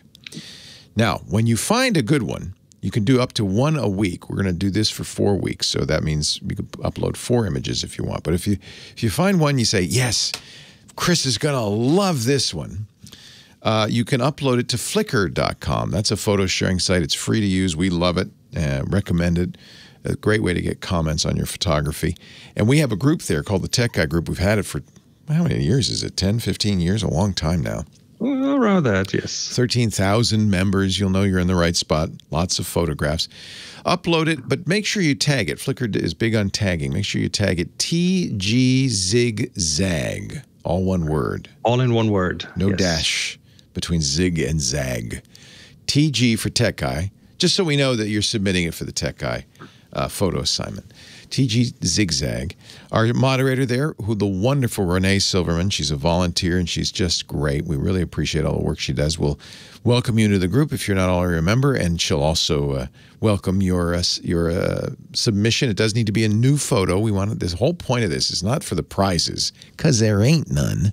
It's for the fame and fortune, because there's not much of that either. It's just to get you out there taking pictures. That's the whole point of this. So get on out, take some pictures, zigzag.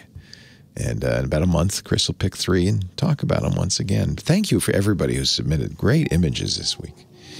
Thank you, Chris Marquardt. You'll find him at sensei.photo. He does photo coaching there and all sorts of stuff. Got great teachers, sensei.photo. And don't forget his Tips from the Top Floor podcast.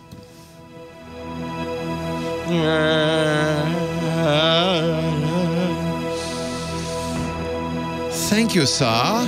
Good images this month. Thank you, yeah. thank you. Yeah, Yep, that was a fun one. Joe says, plot twist: the iPhone is a fancy camera. That's a good point. Nowadays, it's a pretty pricey. Apple is the biggest camera manufacturer in the world. Oh, amazing! Yeah. Thank you, sir. Thank you very much, and see you in a week from now. Yeah, happy May. Do you guys, is it a German tradition to get the maypole out and dance around it? In the villages, more in the south of Germany, they would do this. I was remembering when I was a kid, my sister went to an all-girls school, and they would, on May 1st, they would do a maypole dance, which is pretty cool. And then I saw the movie Midsommar, and I'll never think the same way about maypoles. Have you seen that movie yet? No, but I think I know what it's about. It's a horror movie, but there's a very famous maypole dance in it. If you haven't seen it and you're in the mood for something kind of macabre, it's pretty good. It takes place in Scandinavia, Sweden, I think, or Norway.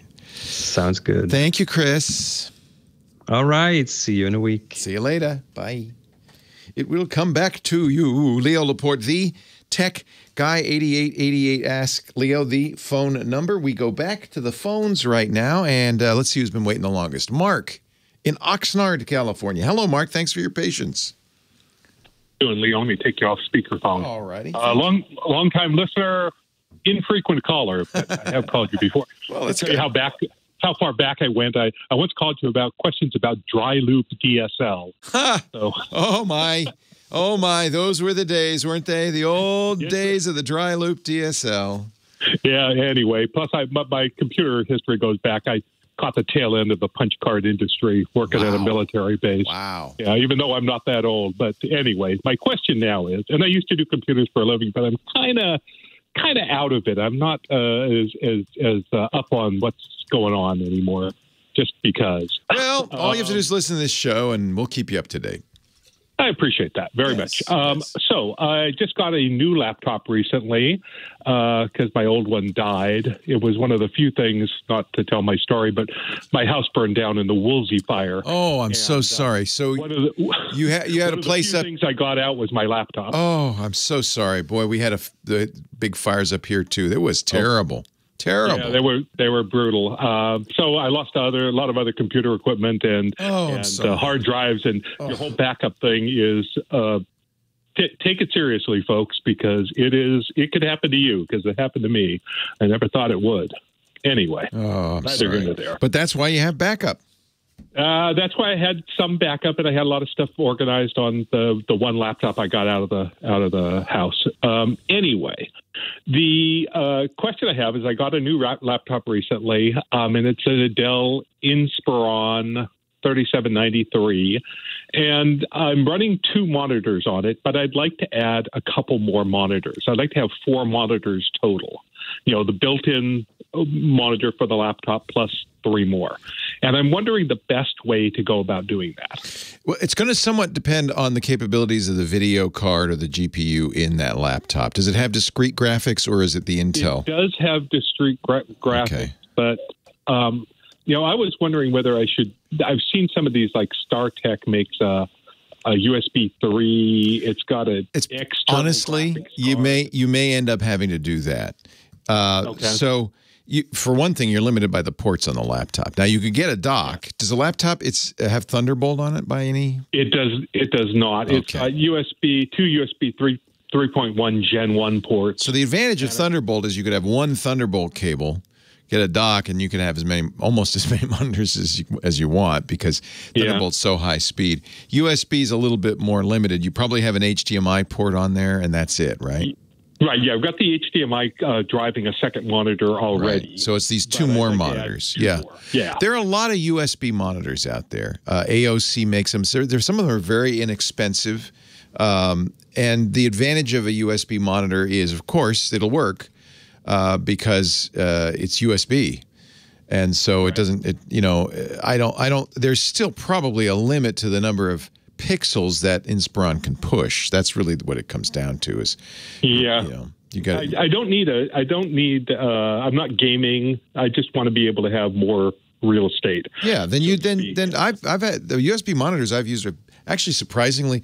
I expected something kind of sluggish, but no, they actually can be quite good. So I think that's probably the only way you're going to get 3 more monitors on that laptop is one HDMI and 2 USB monitors. And 2 USB monitors, but getting like this external USB, it's video converter with external graphics card is the one that I'm looking at. I don't think you may not need that. And again, you should look at the specs. You should look at what Dell says. That would solve the problem, sort of. I mean, you're going to have some sort of driver on the machine that says, oh, we have an external GPU. You need to drive that. And that's going to also be something that this machine has to support. I'm sure this monitor comes with a driver to do that. So that's one way to do it. But honestly, you may just be able to drive 2 USB monitors. I wouldn't get anything more than HD, 1080p. Yeah. AOC, a number of companies, ASUS, AOC, and ASUS both sell 15.6-inch 1080p monitors for around $150. Huh? That's not bad. And they're 60 hertz. They're full HD, decent response time. The Asus, which I think, John, you have the Asus, right? It's a portable. It actually has a case, so you can fold it up and take it with you. It's $169, 75 hertz refresh rate, 1080p, 14 milliseconds, which is a very fast response time. That's a decent monitor. And you might even be able to use 2 of those. I would look in you might have to go to the forums. Dell support will not know what the hell you're talking about in all likelihood. But if you look at the specs.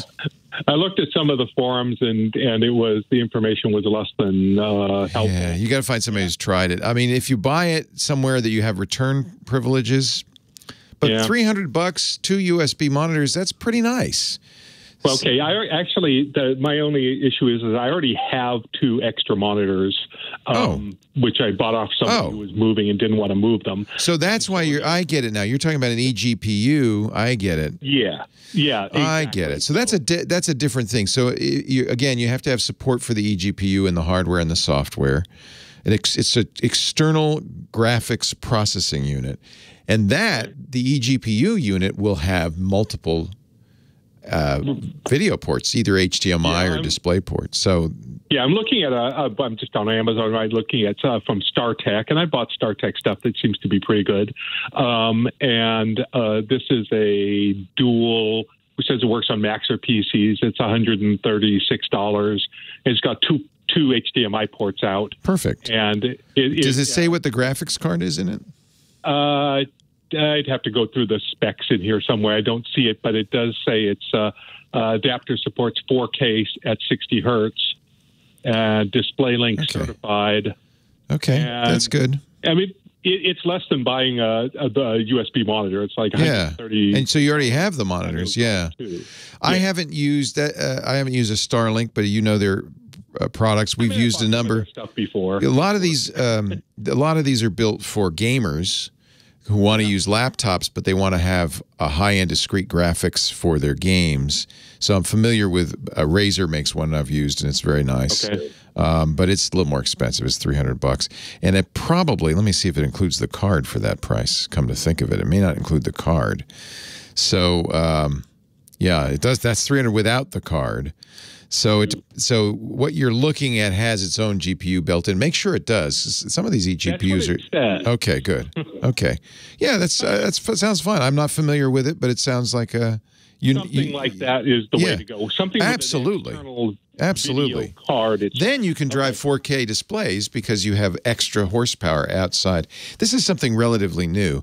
I've never seen an eGPU used without Thunderbolt, however. So you're going to have some limitations with the. That was my biggest concern. Is that it doesn't have Thunderbolt on it, and everything. I did do some reading, and they said that even USB 3 or 3.1 may not be fast enough to drive it. But again, I'm not doing. But this Starlink says it works with USB.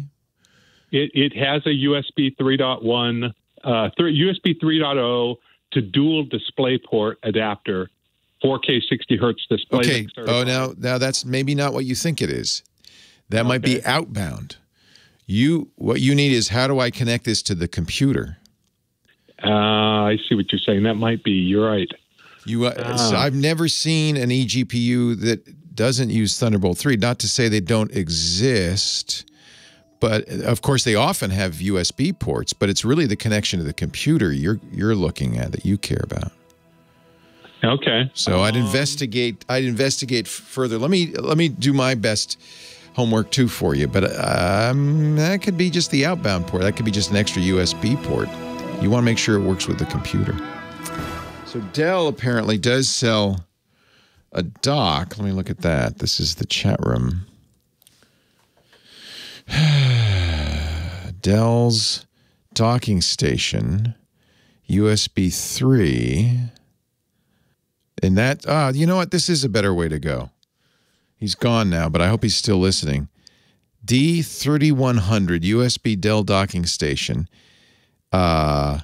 Connects your laptop to up to 3 additional monitors, various external devices, and the internet with a single cable. Okay, this looks like the solution. High speed, it's a USB 3 dock. Nice.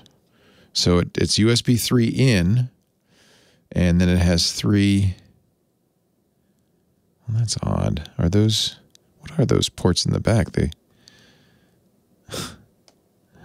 Okay, so this is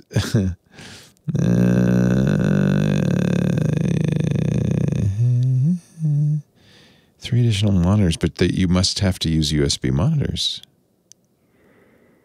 Yeah, this may not be the solution for you. Oh, it's got 2 HDMI and a DP. Okay, so it does have a display port out. So okay, now this will work. This will work. This might be, and given that it's from Dell, this might be a better way to go. Thank you, Irvine Rob. So I don't see the. Oh, that's the front. Where's the back? Ah, there's the back. Perfect. Perfect. So this is DisplayPort, and these are HDMI. It's got Ethernet, and a USB and USB. So this is perfect. I bet you this is what you want. And there's apparently, Irvine Rob says, a D6000 as well. A little more expensive.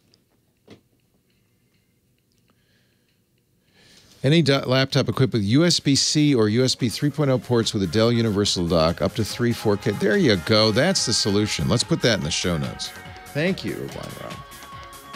Thank you. That is absolutely the solution. Absolutely.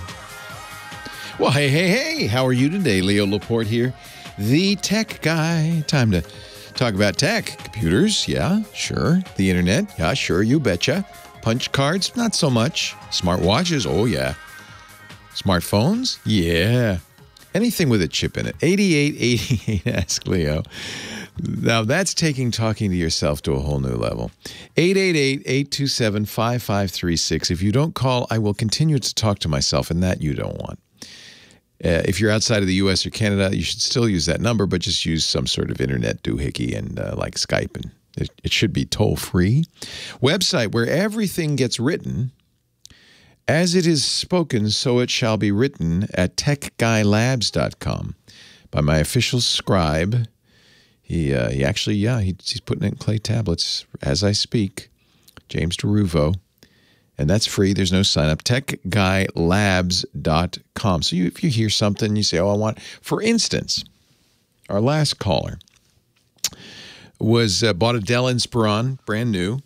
Doesn't have Thunderbolt. It only has one monitor port, an HDMI port, but he wants to run the laptop plus 3 monitors, and he was asking about a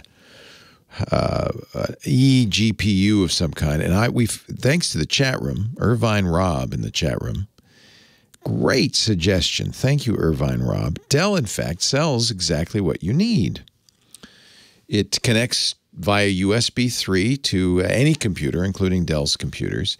It has on the back 2 additional HDMI ports plus a display port. So easy, you can buy a display port to HDMI adapter. It's the same kind of data. It's just different, plugs on either end. So you get an HDMI to a display port adapter, and you should be able to run 3 monitors with that just fine. And Dell sells it, which means I'm going to guess it probably works with the Inspiron. So that's in the show notes. Thank you, Irvine Rob.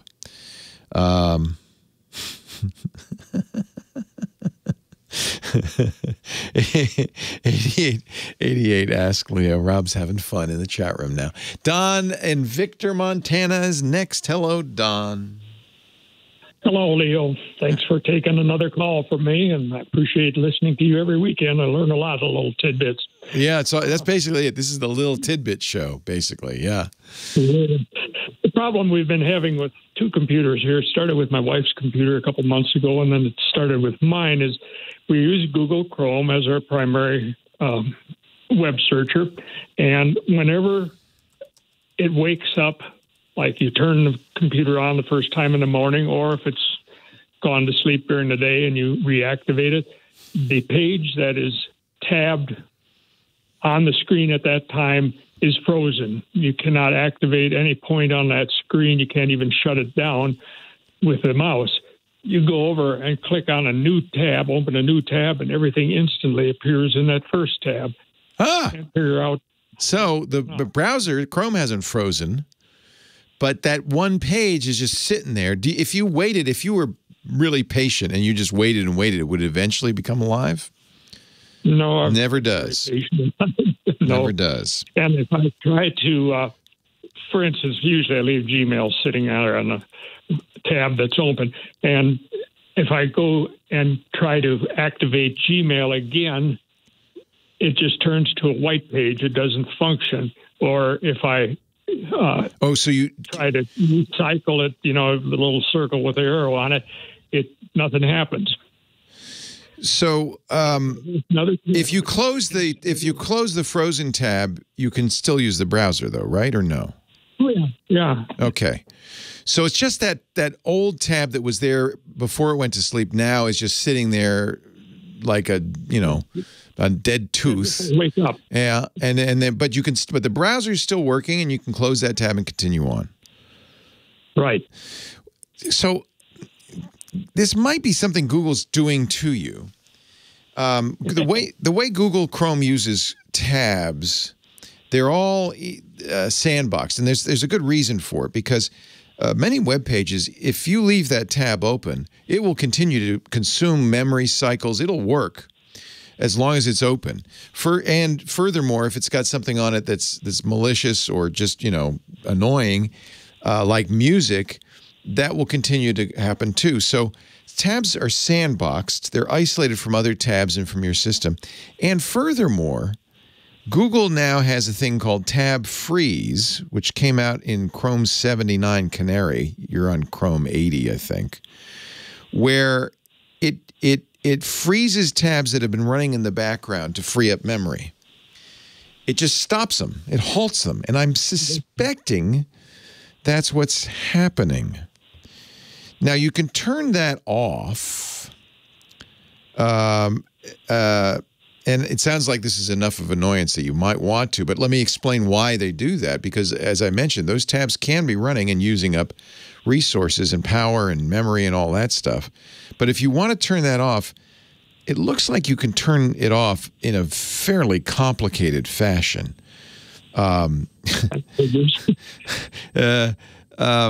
It should, you know, this was a pre-release feature in the last version of Chrome. It might be that you know, the other thing Google does, and everybody does this now, Microsoft does it too, they roll out features to small groups instead of everyone at once. So maybe you just got lucky.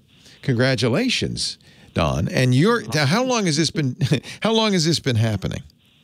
About 2 months. Okay. That's just what I thought. It seemed to maybe have occurred with an update, but I think it has. Yeah.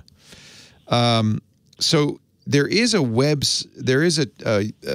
you can enter in the address that will show you what the status of the tabs is. So make a new tab, keep that old tab frozen, and type Chrome : / You know, normally you do HTTP : / Instead of doing that, say Chrome : /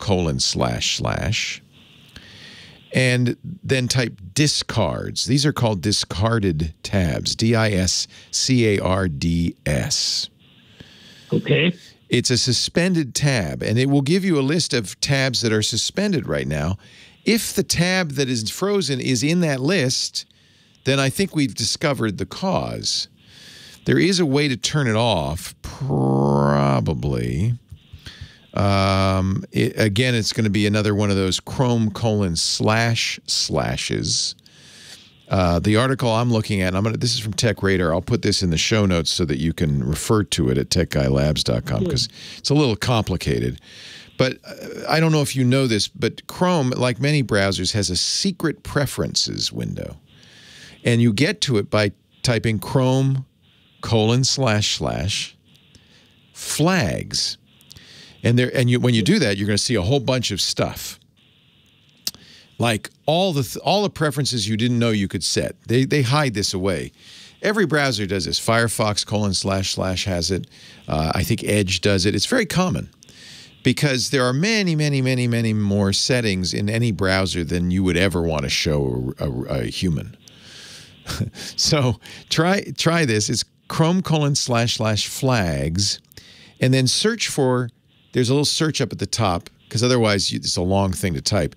But if you just search for tab freeze, tab-freeze, you can see that setting, and you can turn that off if you want.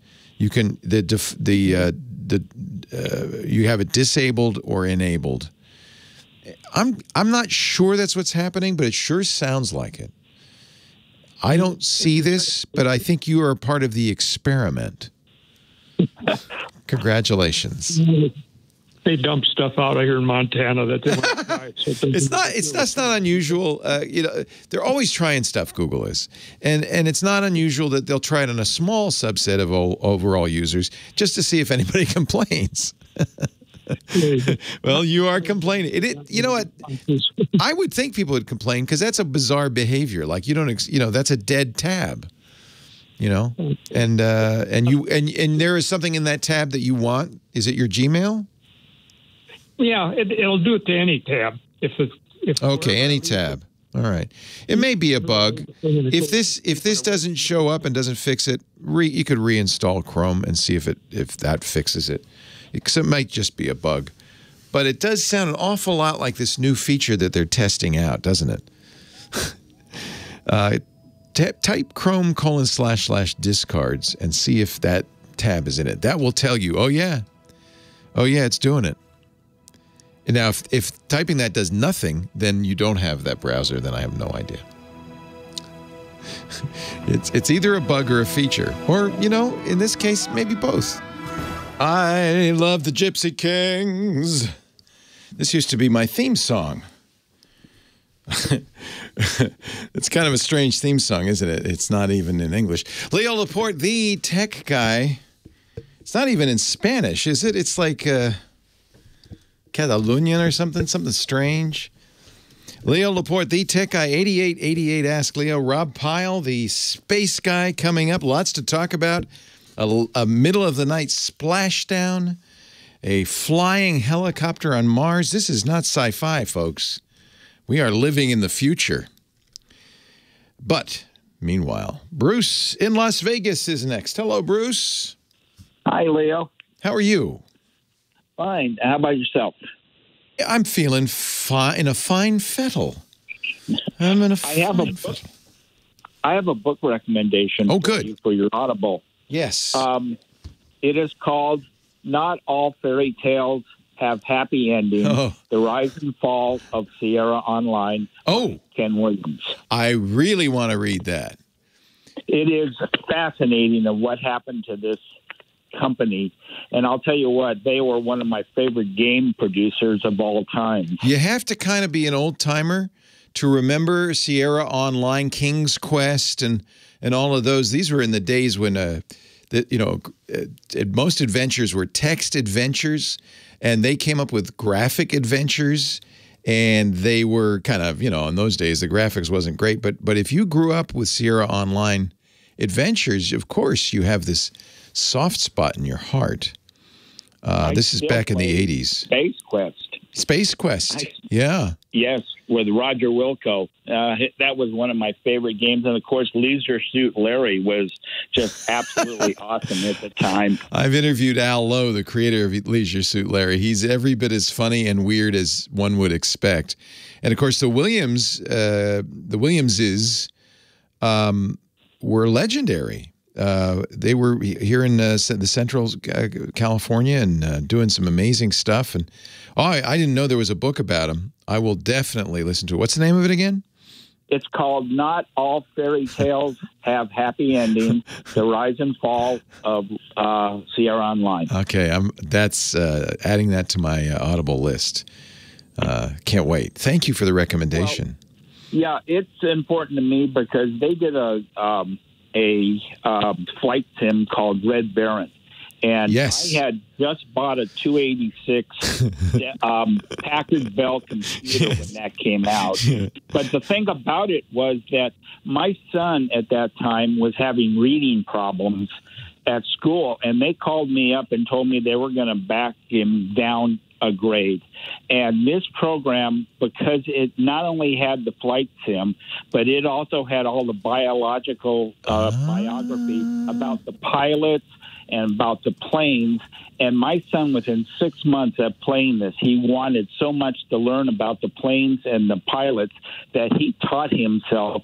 And within 6 months, he was reading at almost a college level. This is where a personal computer can transform. That is a wonderful story. And who would have thought? You would have thought, I'm going to buy educational stuff so that he can learn. But no, a little spoonful of sugar makes the medicine go down. And it was a fun game, and so he didn't even think he was learning how to read. He was just getting into it. Right, That's and wonderful. What was funny about it was that he used to put it onto invincible mode, and then he'd fly to the enemy's air drone, land, and then shoot up all the planes on the ground. And then when he got done, then he'd fly back up and back to his own. It was funny, but he was that game and that company I owe so much to because my son ended up teaching himself how to read. That's wonderful. Because their materials. He is now an adult. Does he still game?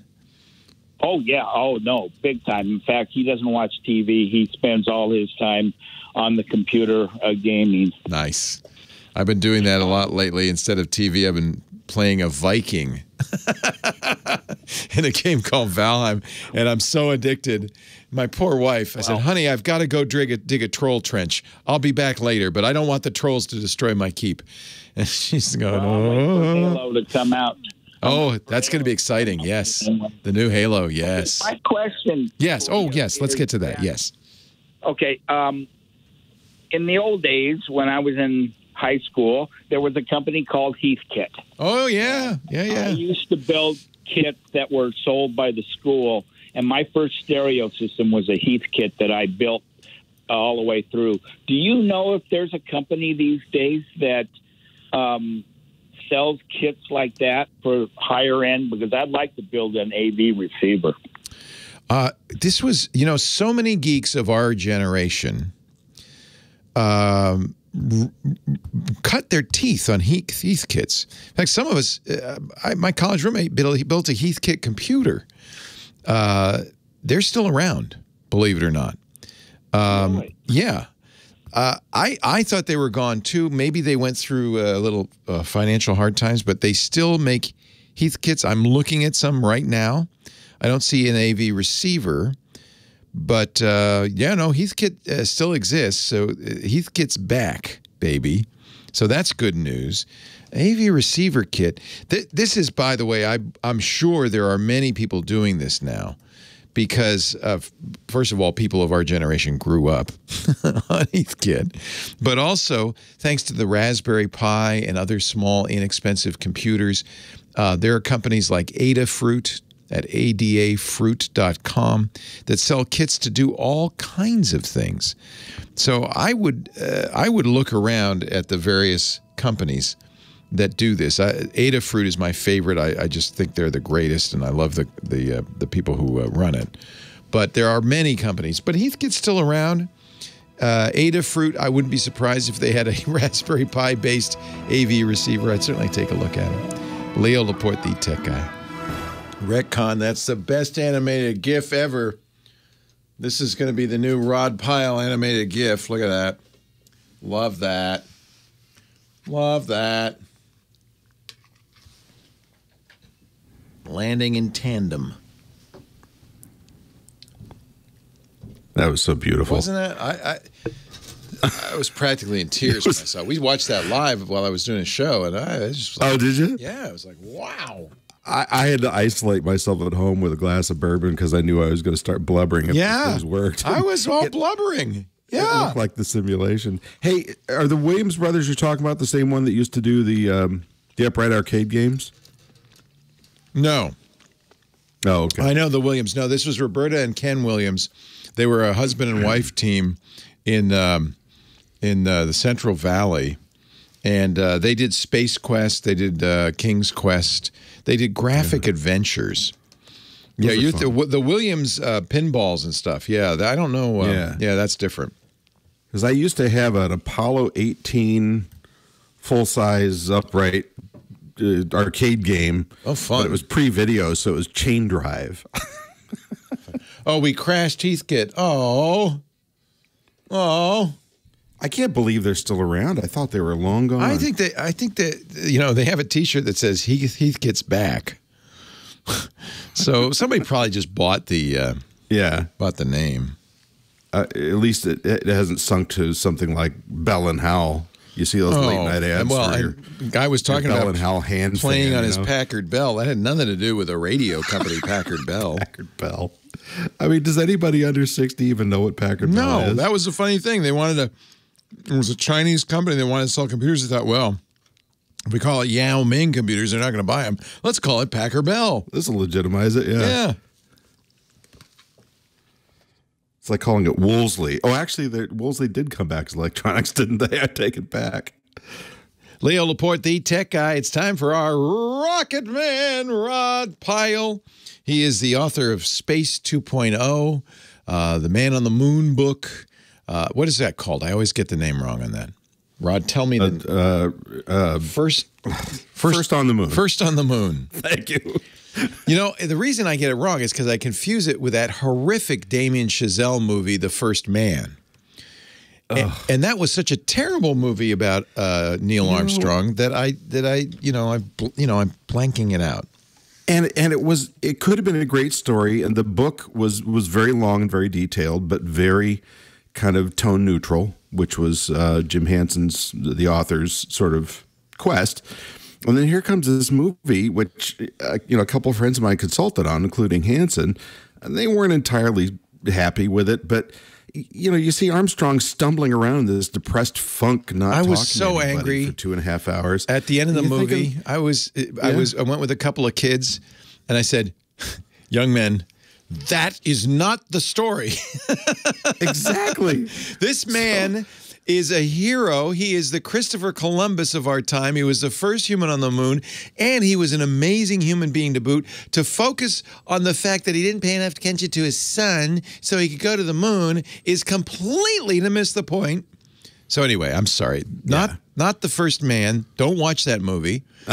Read the book, The First on the Moon by Rod Pyle, also editor-in-chief of Ad Astra magazine from the National Space Society. That was the longest intro you've ever gotten. Sorry about that. I got sidetracked. But good reason. I mean, I saw that film. It was visually spectacular. It was all the stuff that many modern films are. The effects are very done well. But this depressed, morose Neil Armstrong, who hardly ever talked to anybody, the guy had an incredibly dry wit.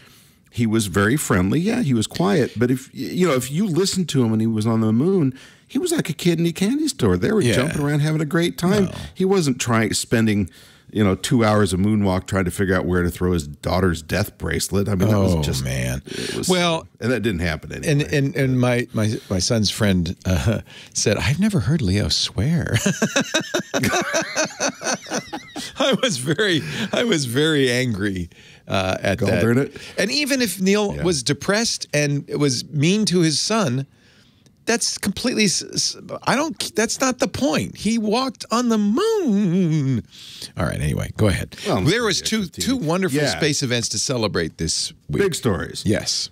So this morning we had, which apparently John watched as I did, the Crew 1 splashdown after 6 months in space, which was sensational. John, our studio engineer, is a space fanatic.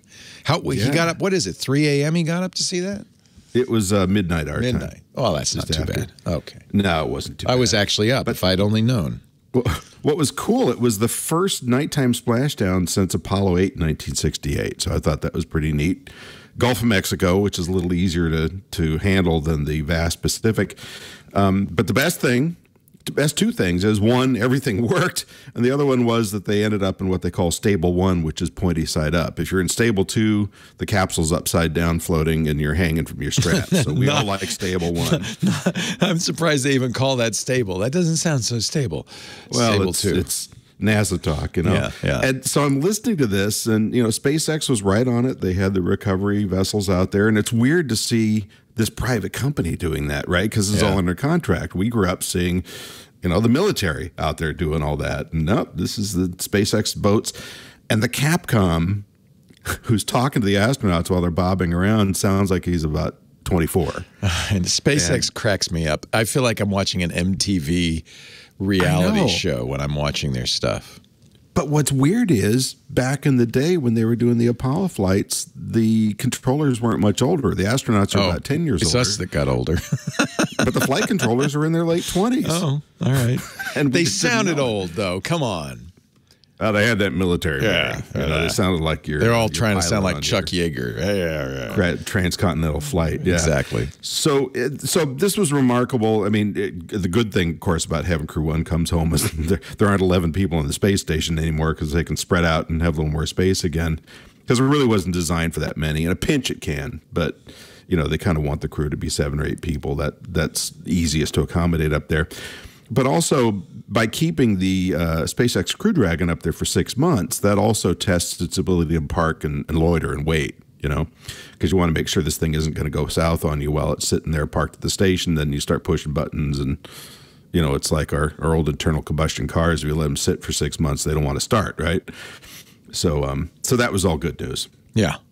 They drained the oil, put it up on blocks, but it still works, which is good. Well, and they'll use it again. So they've already reflown one of them. That's amazing, isn't it? That's amazing. We never did that before. Right? No. Is it a big savings? I mean, do you do that to save money? Yes. I mean, partly because it's Elon, he does that because he wants to. Right. Yeah. But he is saving money. He's used one of his boosters, I think, 10 times now. And he's saying, must save money. Yeah. We think it may be better than we expected. We'd be able to use these things 100 times. The reason I ask is, you don't have to build a new one, but it may cost almost as much to refurbish the old one. And you can't just put it back in service. You got to fix it up. Well, that's kind of what happened with the shuttle. Refurbishment costs were very high and the flight rate was low. But with SpaceX, they're finding that refurbishment isn't that big a deal. But I think part of that's better technology and the fact that it's a simpler thing to do. It's just a coming tube. back in a It's capsule. just a tube, really, right? Well, gumdrop, yeah. But I mean, the nice thing is you're coming in blunt end down, so you don't have to worry about tiles being shed like you did with the shuttle, and the engines are a more advanced design, so they don't have the tiles was the problem with the shuttle. They had to have some sort of heat-resistant layer because it was re-entering the atmosphere. And I know those fell off, and there were all sorts of, they had to inspect them early thoroughly. on. Yeah. I mean, they actually got much better, but a lot of it was the main engines. They were constantly swapping them out from one orbiter to the next, and blah, blah, blah. The capsule, if the astronauts are clean, they tidy up after themselves when they leave. It's just a fresh coat of paint, and you're ready to go. Empty the ashtrays, close it off, and off you go. Empty the ashtrays. I love it. Now, that's not the only big news this week. We are in a wonderful time, folks. The helicopter Ingenuity, what a success. Did it again. So fourth flight, April 30th. First three flights, they accomplished everything that they had set out for their fairly modest goals for this. So it's, can you go up? Can you come down? Can you go sideways? Can you go away from us? Can you come back? So it was really kind of like a game controller, right? You just want to make sure it performs all those basic functions. Up, down, left, right, A, B, start. Everybody knows. Yeah. So now they've done the fourth flight, and they went more than twice as far, went more than twice as fast. And then after that was over, at about the same time, within a couple of days, the crew for the Perseverance rover said, you know what, there's some interesting stuff right where we are. We're going to stay here for another month. So you helicopter guys can keep playing with that thing. So they got a 1 month extension and might get up to 7 flights. But then eventually the rover's got to drive away and bye-bye helicopter because it can't communicate anymore. Can't the helicopter just follow the rover?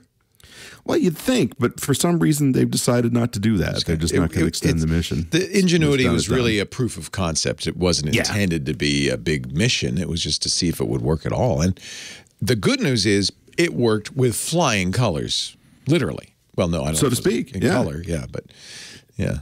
So and it was in color. I mean, the navigation camera wasn't, but the side camera, 13 megapixels, looked great. This is the other thing. We talked about this last week. The images we get from this now, I guess NASA and SpaceX and everybody else realizes half the job is PR. You got to get the folks back home to get excited about this. So the images are stunning. They're almost too good, aren't they? It's like you look at it and you think, don't say that. You're going to start a whole conspiracy theory thing. No, I don't mean that way. I mean, it's like it takes a little bit of the mystery out of it. Yeah. Because we came up during the Viking era when the pictures were a little fuzzy and Mars a little too orange. Mars looks like Nevada. It's really what it looks like. Yeah. It's not and these rovers keep landing in things that look like Walmart parking lots, Rod Pyle, space guy, author, Space 2.0, editor-in-chief at Astra. Always a pleasure. Thanks, Rod. Have a great week. We'll see you next time. You too.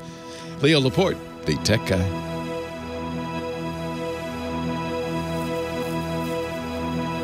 That's cool. That's so cool. So I have a long-standing question. Yes. The baseball bat. Oh, everybody asks about that. Is that for when the zombies come, or was it just something you? I probably should take it down. It's a Louisville Slugger that somebody gave me on the occasion of, and this was what cracks me up, TWiT's 100th show. We are now at 821. Yeah. So I probably should retire that. Maybe I'll put another O on it in a couple of years, but your numbers are just sky high. It's amazing to me. And I say, show 9,477, and I think this is productivity at its best. We're talking to somebody who's going to do an AI voice thing where they can simulate my voice with anything. When they copy, you could read something and then put my voice on it. It would sound like I'm reading it. Yeah. And one of the reasons they want to use me is because, there's about 100,000 hours of Leo talking. I don't know the actual. Patrick could probably tell me the actual number, but so they got plenty of material for their training. So we'll see. If they ever do it, I'll play it. When that comes out, I'm going to use it to call the leader of North Korea and tell him to cut it out. Hello. Leo says, just knock it off. Yeah. Rod Micah says, get the Audio-Technica ATR 2100X. You'll be so much happier. I know. Well, I've got a Shure SM7B. It's just, like I said, that's a very good one. Haul back and forth. Don't worry about it. The Yeti's fine. It is. I think it got blown, to be honest. And this is when one you of say the blown. You mean like damaged? Yeah. Oh, I just got it like 2 months ago. Turn the gain. Are you playing with the gain knob on it? And I am now. Turn it down. Turn it down. Okay. Turned it down. Okay. Keep going. Turn it some more. Turn it down some more. There. That's much better. Oh, good. Oh, and turn it down a little more because when you went, oh, good. Well, I was picking it up. I was wondering which pattern I should be on the back. Cardioid, the heart-shaped pattern. The upside-down heart. I got that one. That's more directional. Okay. But the main thing is play, and you talk into the logo, right? You know that. Right. Yeah, right to the side. That's not the problem. It's just clipping. I think turning it down fixed it. Turn it just a nudge more. Down, right? Yeah, yeah. Check, check, check, check. Yeah, that's good. Now you're much better. I think it was just overdriving. Wow, it's almost down to 0. Yeah, condenser mics are super sensitive. This is why I generally tell, and that's why the Shure is so great, and that's why I use dynamic mics on our shows, because condenser mics are very, very sensitive. They're easily blown, but I don't think you did blow it. I think it just was overdriven. So I think you're okay. Sounds much better. Oh, great. So don't get the Audio-Technica. You're good. You're good, man. Thank you, I did Rod. buy. Just for laughs, I bought one of those $20 lookalike condenser mics on Amazon from some no-name company, and it's blue and gold and all that. And I mean, they make sound. It's not great, but they actually make do some work. sound. Remember in the old days of PCs, you'd get a thing on a stick? Yeah. That was the mic. And it was, I'm talking to you from my computer. Yes. How do I sound? It was terrible. It looked like a surgical probe, but yes. won't go there. Maybe that's what it was for. Thank you, Rod. Have a wonderful week. We'll talk next week. Take care. Take care. Show's not over. What are you doing to me? Leo Laporte, the tech guy. I'm just getting started here, but I see we're almost out of time. Thank you. A deep, heartfelt thank you to Professor Laura, our musical director, who provides you with the interludes. She's the Paul Schaefer of this show, out there in the back. You didn't know this, but those are all cover songs. She's playing all the songs. She is. Also, thanks to Kim Schaffer, our phone angel. She's the one putting you on the air, getting your cow link pasted down for your appearance on national radio. Thanks to all of you, especially for calling in and for listening in. Couldn't do it without you, actually, quite literally. So thank you for letting me be myself once more. Your geek on the radio. Mario in San Diego, Leo Laporte, the tech guy. Hi, Mario. Hello, Leo. How are you doing? I'm well. How are you? Oh, I'm good. Very well, but a little confused. I just recently picked up an HP computer. Yeah.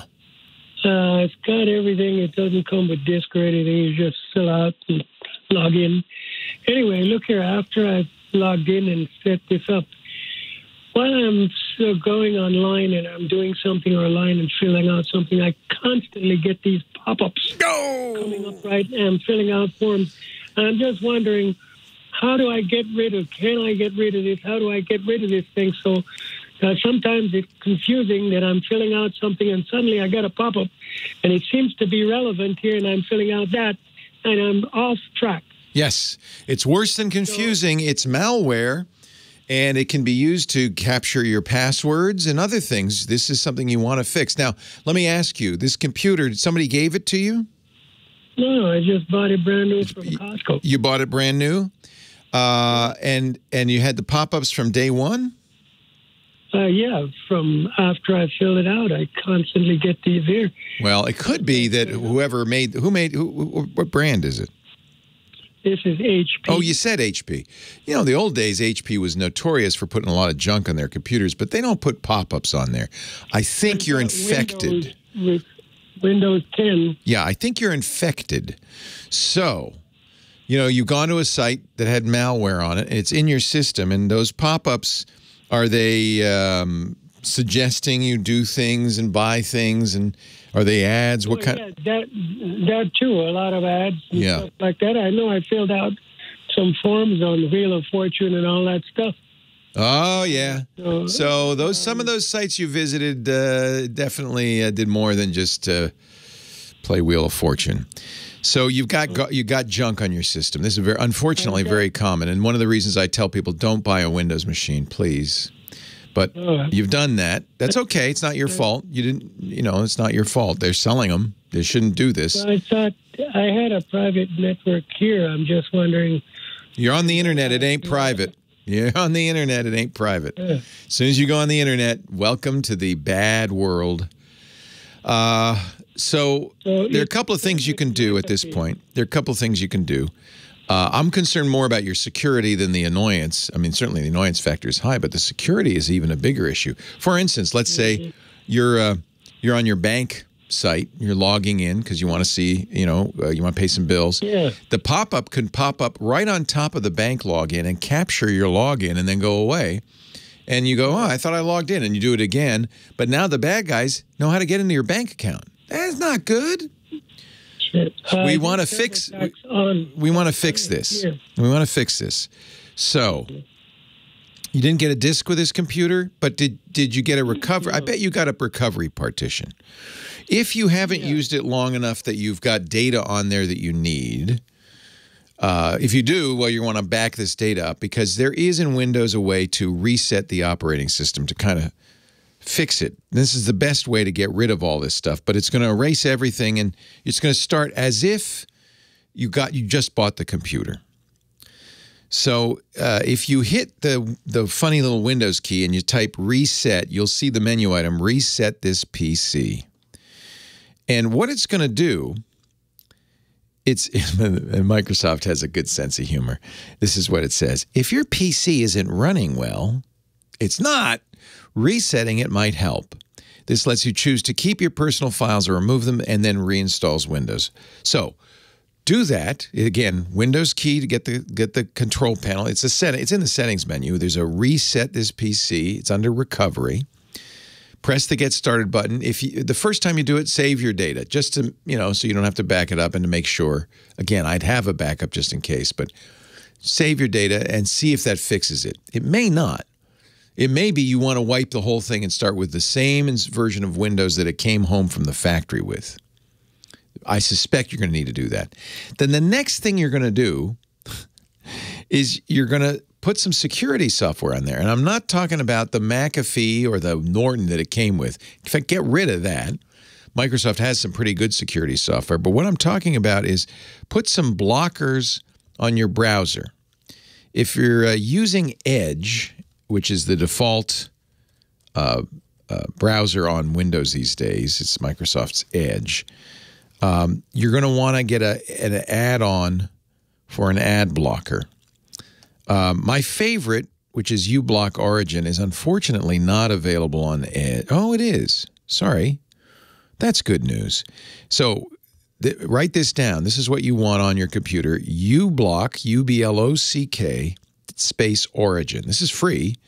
It's in the Microsoft Store. So you open the store on Windows, the Windows Store, and you get uBlock Origin on there. That is not only going to disable pop-ups from websites, it's also going to block a lot of semi-malicious things. It's ostensibly an ad blocker, but really what it is it's a bad behavior blocker. You've already got an antivirus. Microsoft provides one on Windows 10, so you don't need a third-party antivirus. That's why I said get rid of McAfee and Norton. It doesn't add your security. It just slows your system down. So get rid of those. They do their own pop-ups, by the way. I would do the factory reset, because if you've got some malware on the system, sometimes it's not malware, it's adware. It's not technically malicious, but I think anything that's annoying you to this degree is malicious. But resetting your PC will probably get rid of this. And again, there's two levels. There's the easy reset, which doesn't wipe out your data. But if that doesn't do the job, do the real reinstall Windows as if I just bought this computer. Since you just bought it, chances are that's the best thing to do anyway. And then put uBlock Origin on your browser. It's free. It's very good. It's very reliable. Gore Hill, the guy who writes it, does it as a public service. I think that's going to help you a lot. I'm hoping you didn't get infected. I think you probably most likely just got some, what we call, with a certain amount of tongue-in-cheek, browser helper objects, BHOs. What they're helping the browser do is give you ads you don't want. So my recommendation is let's get rid of that stuff. That is annoying, and it can be more than annoying. It can be dangerous. Let's see. Is there anything happening in the next week that I'll be reporting in on? I'm hoping, get my AirTags. I see people are starting to get them. There's some concern about how people could use AirTags to spy or stalk somebody. I will test that out, and I'll have a report for you next week if I get my AirTags. Of course, we'll answer all your questions, too, as we do every week. Thanks to Lady Laura, Professor Laura, I'm the musical director, to Kim Schaffer. Thanks to you for letting me do this show. I've been doing this for so long, I don't know what I'd do if I couldn't do it. So I'll tell you what, let's make a deal. Let's get back together next week, and we'll answer your questions. We'll talk about tech. You and me, okay? Leo Laporte, the tech guy. Have a great Geek Week. Bye-bye. Well, that's it for the Tech Guy Show for today. Thank you so much for being here.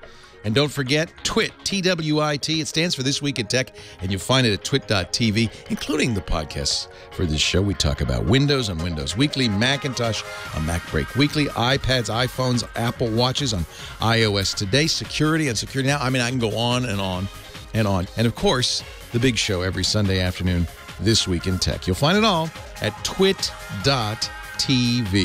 And I'll be back next week with another great Tech Guys show. Thanks for joining me. We'll see you next time.